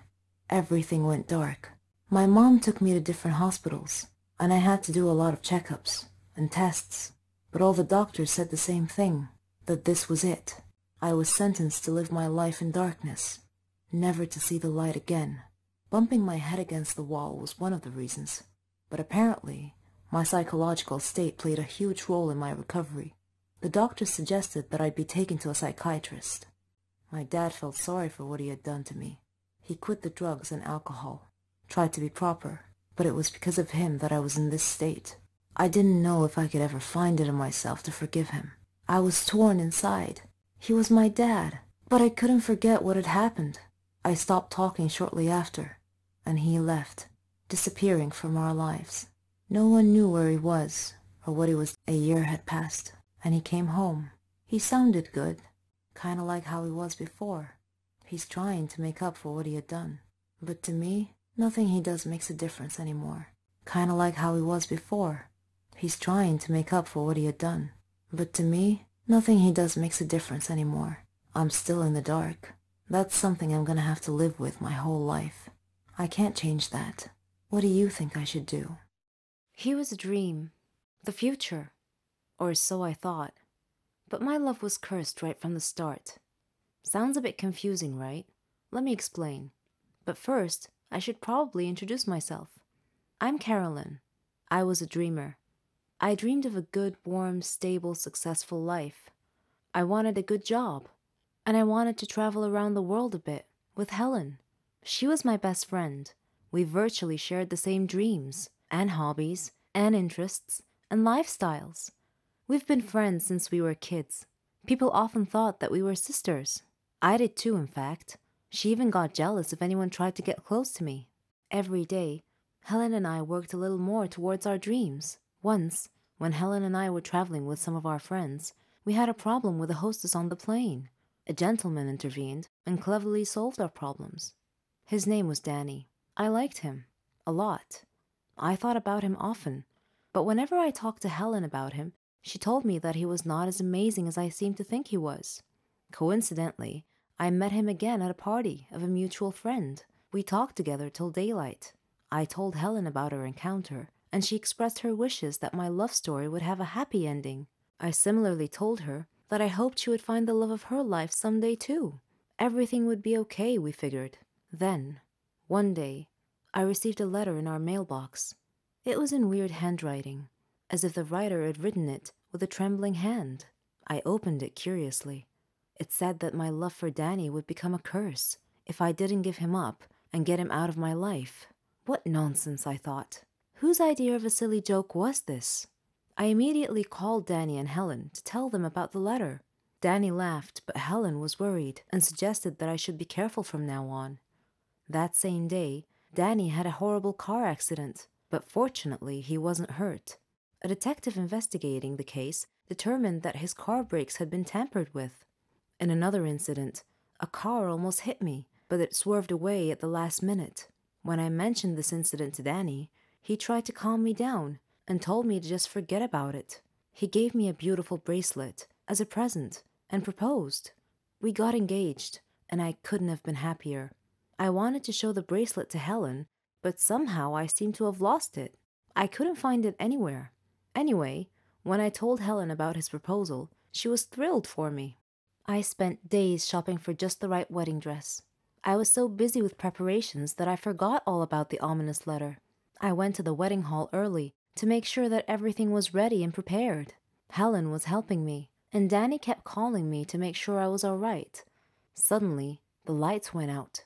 I called out to Helen, worried that she might have tripped and fallen when the lights were out. When the lights came back on, Helen had fainted, and my dress had disappeared. I screamed to the ceiling, "What do you want from me? Leave me alone!" Suddenly, Danny appeared out of nowhere and asked me what had happened. I told him then and there that we must break off our engagement, otherwise the curse the letter mentioned might injure someone or cause someone to die. Then Helen came too and tried to calm me down. She told me to go to the car and that she would get our stuff and follow me. I loved Danny and wanted to marry him, but now I was seriously worried that this curse threat might actually be real.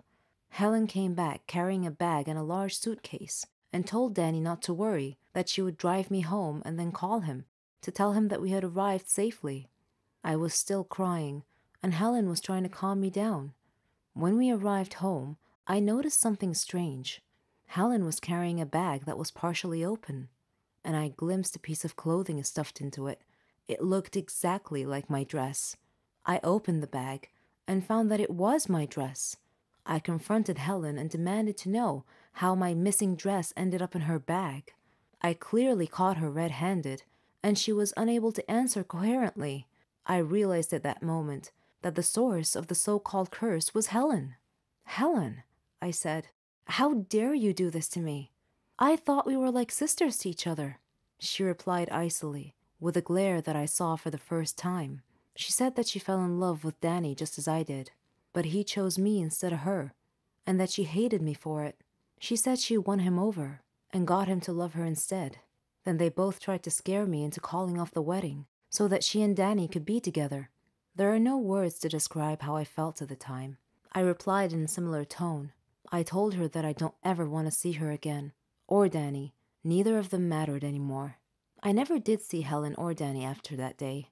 I'm on a Caribbean island now, sipping on a cocktail. I read in the paper that Danny and Helen had announced their engagement. I'm thinking about what wedding present I should give them as a surprise. I adore my family. I adore our get-togethers, our joking around, our meals, everything. I can't imagine my life without them. But one day, I almost killed them all. No, I'm not insane, I assure you, so don't worry. I'll tell you what happened. My name is Ginger. I'm 18 years old. As you can see, I'm wearing an apron. This is because I love to cook. I like all things kitchen related. My happiest moments are when I see my family eating a meal together. I always cook for them.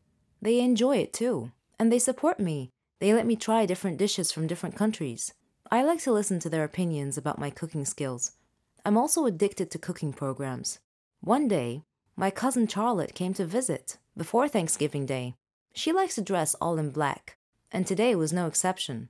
For some reason, she had called me earlier and asked me if I had ever heard of Thanksgiving's Day curse. I said no, of course, so she told me that the curse applied to large families who ate a big meal together on Thanksgiving. The curse was the result of an evil spirit named Vicky, who had possessed the cook's body in some family's household and poisoned the whole family. She said that Vicky used to be a housewife who was a great cook and who loved her family, and yet she poisoned them all during Thanksgiving meal. She watched them die one by one, and then she killed herself as the grand finale. At first, I thought Charlotte was joking and trying to scare me, and I told her that it was nonsense, just an old wives' tale. But she said that every legend was usually based on facts. I paused for a second. That was partly true. I went to my room and searched the internet and found the same information about the curse that she had relayed to me, which frightened me even more. Vicky was just like me, or was it the opposite? I stopped myself from getting deeper into this. I needed to focus on preparing the meal. On Thanksgiving's Day, my father bought some groceries, which included a white bottle of liquid. I presumed it to be milk, though it smelled a little weird, but I thought it was my imagination. My aunt called and said she would be arriving a few minutes later, so I had to hurry and finish the meal quickly. My finishing touch was dessert. It was going to be pumpkin candy. I prepared it using the milk that Dad bought. After everyone had arrived, I served dinner. We all sat down and prayed before the meal. Then, everyone started eating. Things were going well. Everyone was chatting merrily and complimenting me on the food. I was overjoyed, but somehow I couldn't shake this feeling that something was wrong. I looked at Charlotte, but she smiled supportively. Suddenly, one by one, the people around the table started clutching their stomachs and groaning in pain. The last thing I remember before I lost consciousness was my brother calling the ambulance. When I woke up later, I was lying in a hospital bed alongside all my family members, who were also lying in the hospital bed. The doctor came in and reported happily that we would all be fine. Then he looked at me and winked. He also said, "Next time, young lady, I suggest not using white paint in your cooking." And that was how I almost killed my loving family. I confess that I love money and fame. People envy me for it, or they did. I've been a prima donna since the day I was born. All girls dreamt of being me. My father helped my brother and I achieve all our dreams. But there was one fly in the ointment, and this is my story. My name is Amelia. I'm 17 years old. My father's a businessman. My mother came from a rich family, so we were quite wealthy, rolling in dough, one might say. My brother Arthur was handsome, older than me. He went to flight school. We lived a good life without a care in the world. We had everything: cell phones, clothes, cars, servants, opportunities to travel the globe. We wanted for nothing. The most important thing was our happiness. And so my story starts at the villa where I lived with my family. My father employed many servants to attend to our every need.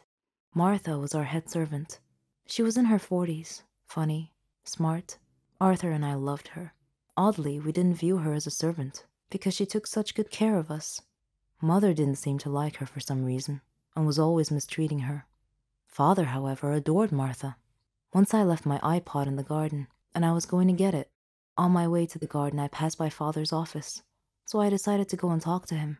He was at his desk, and Martha was standing next to him, crying. I figured it was because Mother had mistreated her again. Father saw me standing there, and he asked me why I was still awake, and I told him about my iPod. I didn't think much of it at the time. As time passed, Mother and Martha's disputes became more frequent every day. Father wasn't home a lot, but whenever he came home, he would always ask about Martha first. One time, when this happened, I noticed that Mother glared at Father. I couldn't understand why. Father was often away traveling for long periods of time. One of those times, I noticed that Martha was always tired because Mother was making her work very hard. Mother never let her relax. One day, after midnight, I went to Martha's room to check on her, and I was shocked to see that she looked different than I remembered. I asked if she was pregnant, and she said that she was, but that I shouldn't tell anyone, otherwise she'd get fired. I didn't understand why my parents would fire her for being pregnant. A few days later, we received some really horrible news. Father's plane had crashed, and there were no survivors. We were stunned. All of us were crying, but Martha was crying especially hard. Suddenly, Martha fainted, and we took her to the hospital. Our life had changed overnight. After the funeral, Father's lawyer called us about Father's will. He came to our home and met my mother, Arthur, me, and Martha, and 2 other servants. The lawyer began reading the will. He started with Mother's inheritance, then mine, then Arthur's, and then Martha's. He looked at Martha, cleared his throat, and said in a quiet voice, "Martha, the deceased has left you 10 million to raise your child." The lawyer read the last line of Father's will, which said, "Martha's child is mine."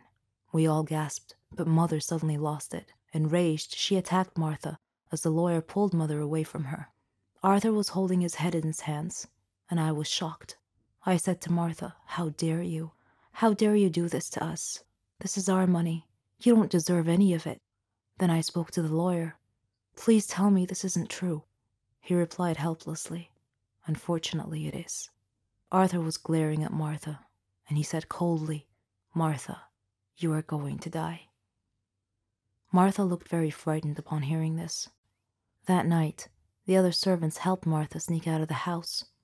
Arthur came to my room that same night and told me that we had to kill Martha. He said he knew where she was, and that her 10 million belonged to us. At first, I was hesitant to get involved. I mean, that was murder, but in the end, I reluctantly agreed to help him. The next day, we made a call and hired a hitman to rid us of that disaster. Later, we received a call from him. He said that Martha was no longer a problem. We smirked in victory. A few days later, the lawyer came by again.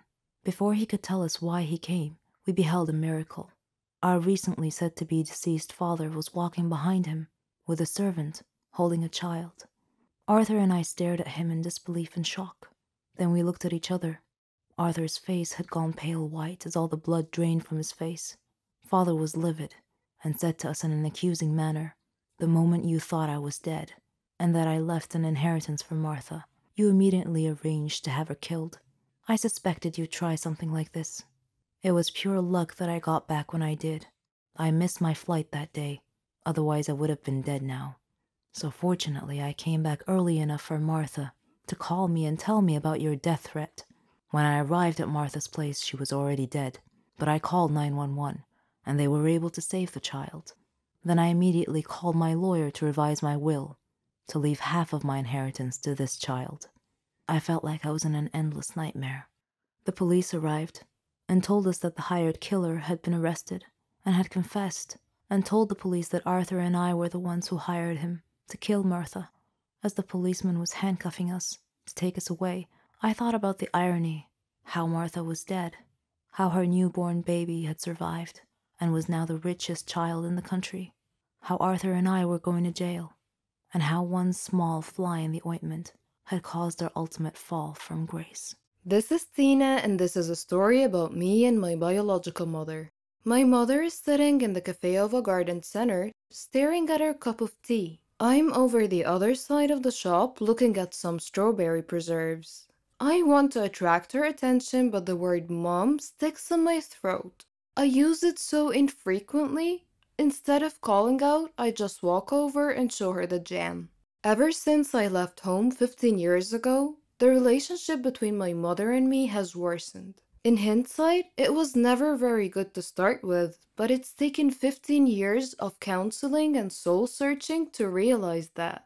The fact of it is that my mother and I don't like each other much. We don't hate each other, we're just sort of indifferent. There, I've said it, indifferent. Saying it feels like committing some sort of crime. My mother and I live hundreds of miles apart, and in the case of most of my friends, this should mean that visiting home should be a time of joy and excitement. Instead, they are weekends of tense, polite conversation, both of us desperately searching for something in common to talk about. And that is usually what she's currently watching on television. As a 20-something woman, I'm constantly surrounded by reminders that my mom should be my best friend. Advertising aimed at my demographic features glamorous, youthful mothers going to the salons with their best friend daughters. Because it's all so alien to me, I tend to become a little bit fixated. I tend to look beyond the principal plot lines of films and become obsessed with the parts that involve a mother and a daughter for a large, loving family headed by a quirky matriarch. When the film Mamma Mia came out, I went to see it with a girlfriend for a bit of a laugh. It was mainly about love affairs between Meryl Streep and her exes. As I watched, I was as always bewildered by the apparently natural bond that mothers and daughters have on screen.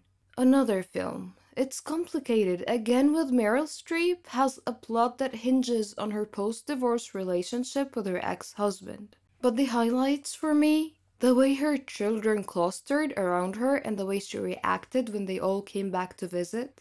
Though I know it's not just on screen. My friend Susie has the same exact sort of relationship with her mom. It baffles and fascinates me. They talk every single day, sometimes more often, and tell each other everything. I didn't have an unhappy upbringing. I wasn't a happy child, but that wasn't down to child abuse or neglect. I was well-clothed, fed, and I even had ballet lessons. I went to university, paid for by my parents, and I knew, and I still know, that there's always somewhere to stay if I need to. But my mother and I never had the sort of closeness I saw in my friends' relationships. They would go shopping or share secrets. They would tell their moms things about their lives. The one time I tried to ask my mother about her teenage years, she told me to mind my own business. And so I did. I grew up minding my own business and she minded hers. I left home as soon as possible and met my now husband at university, and he quickly stepped into the role of best friend and emotional support giver. I made enduring friendships, most of which I believe to be unconditional. Most of my friends believe me to be a loving and caring individual, and I know I could turn to any one of them in an emergency, and them to me. Yet, I cannot remember the last time my mother and I hugged, even though I hug my friends all the time, and the very thought of it makes me cringe. My mother is the last person I go to in a crisis. She is certainly the last person to whom I would tell a secret or a problem. And if I'm honest, I don't need to anymore, as I have my own friends now. But my lack of a close friendship with her bothers other people a lot. When I say that I don't have a close relationship with her, they ask whether we fight a lot. But no, I don't recall ever having a fight with my mother. That would entail caring enough to bother. I used to go through phases of worrying about it and trying to repair the damage. But all the while, I was aware that I was doing it for other people. I visit infrequently, but I visit. I do it not so I can see her, but if I'm honest, so her neighbors and family can see me visiting. A few years ago, before I realized I didn't care anymore, I called her up and asked whether we could sort it out. Her answer told me everything I needed to know. Sort what out? I stopped bothering from that moment on. Now my principal concern is explaining to people why I don't see her that often. And I feel guilty for not really having a good enough reason. My parents weren't divorced. My father died a few years ago. There has been no huge family dispute. There's no big skeleton in anyone's cupboard. Well, not mine anyway. I recently went to see a nurse for a routine appointment, and she asked a host of questions about my mother. Eventually, I had to confess that I didn't know half the answers. She asked whether I could find out. My heart sank as I imagined having to give away a detail of my life, such as why I was going to the nurse, to my own mother. Mother's Day is a nightmare. Trying to find a card that doesn't say my mother is my best friend or the best mother in the world or my heroine is not easy, let me tell you. Others try to fix it for me. Why don't you book a spa weekend for your mom? The very thought of my mother agreeing to or enjoying something like that is just laughable. Or they ask, why don't you go for counseling? This would be all well and good if she would ever condone the idea, but it implies a relationship that needs to be mended. Why does it need to be fixed at all? Were my mother a woman I had met on a train and chatted to for half an hour, she would be one of the last people in the world I would want to talk to for a further half hour. If she wasn't my mother, she would be someone I groaned about having to spend any time with. I simply grew up and discovered that I didn't like my mother as a human being. She's not like me. She's self-obsessed, not interested in others, thoughtless, and incapable of genuine warmth. She has no concept of giving love to receive love, and has never asked me a single meaningful question about my life or career. Some people might feel that I have a duty as a daughter to be there for my mother, that it's down to me to repair our relationship. But because of the way she's raised me, I don't feel there is a relationship to repair. I wish my mother no harm, and if she were in trouble, I would help her like a shot. But I would also be there for any of my neighbors and the old man who swears at people from the bus stop across the road. One of the best feelings in the world for any woman is being a mother. To have someone love you for who you are, for just being you, and expect nothing in return. You're the heroine of their story. You become everything they ever dreamed, and you'd give anything to see a smile on their face. I'm proud to say that I'm a mother to 50 kids. I know, that's a lot, but let me tell you the story. I'm Susan, 20 years old. I come from a very rich family. My dad's Stefan Heiss, a very famous businessman. Yes, the owner of Heiss Cars Industry. My mom's Elena. She comes from a very rich family in Sweden. She married my dad and they built their life from scratch. I loved kids, ever since I was a kid. Sometimes I feel like they're walking cotton candy. Their laughs, their mischief. All the kids in our family loved me, and I loved them. Even my aunt said that I'd make a great mother someday. So did Henry. Henry was my childhood friend. We grew up together. We had the same interests, same hobbies. We even thought alike. We got married and started our life together. We were young, but our dreams were big. I was thrilled when I found out that I was pregnant, and Henry was so happy he couldn't believe it. He did everything he could to help me relax. He couldn't wait to be a father, but destiny had something else in store for us. We had just arrived from Sweden. Henry had a problem at work. He was talking on the phone while driving at high speed on a dangerous road. I tried to tell him to watch the road, but it was too late. A truck came out of nowhere and pushed our car off the side. We fell into the lake, and we were unconscious. When I woke up, I found my mother and Henry's mother both looking at me, trying their best not to cry, and I soon found out why. In order to save my life, they put me through an operation. Not only have I lost my child, but I won't be able to have one ever again. Henry was also bruised, but my wounds ran way deeper. That was it, and I could never forgive him. If it weren't for him, none of this would have happened, I thought. None of it. I got a divorce later, after Henry tried over and over and over to fix the situation, to apologize, to ask for a second chance. But all I saw were empty words. There was no second chance. I tried to keep myself busy, find a way to invest my money and time, trying to get my mind off the accident. I decided to open up a toy store. I wanted to bring joy to all the children. One day, as I was standing in my store, I glimpsed a small boy standing out front, looking at a toy. The boy was alone, about 8 years old, but that wasn't all. His clothes were patched up and looked more like rags. His face and hands were dirty, and he just stood there, looking at the doll. Daydreaming, I found myself walking out to him, but when he saw me coming, he ran away. A few days passed, and that boy's gaze was all I thought of. Then, one day, I found him outside the store again, looking at a different toy. I moved towards him slowly this time, till I was right beside him. Then I said, "Do you like it?"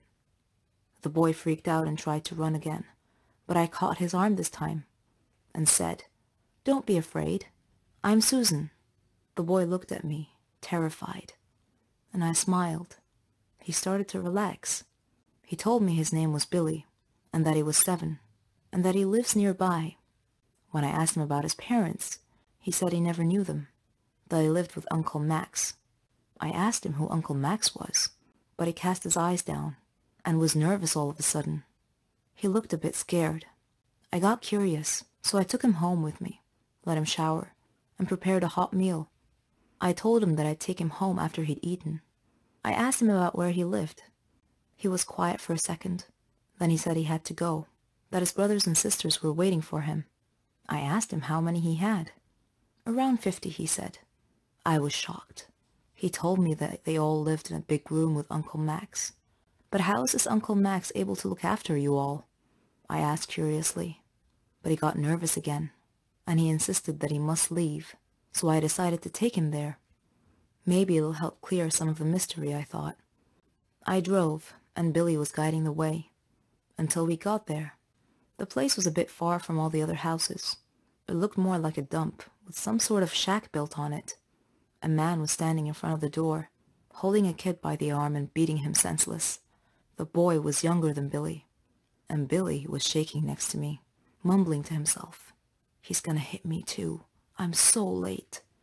Then he turned to me and said, "Bye, Susan. You have to leave now, quickly." And then he ran towards the shack. I backed up the car and stood nearby to see what happens. The man hit him hard across the face, and I heard him say, "Where's the money you stole today, boy?" Billy turned out his empty pockets, and the man dragged him inside by the collar. I wanted to help, so I decided to call Henry, who was more than happy to answer my call. I told him what had happened, and he came to me. We approached the shack together slowly and looked through the window. A lot of children, ages from 3 to 7. The place was a real dump. The man was sitting at a table. It had food and drink.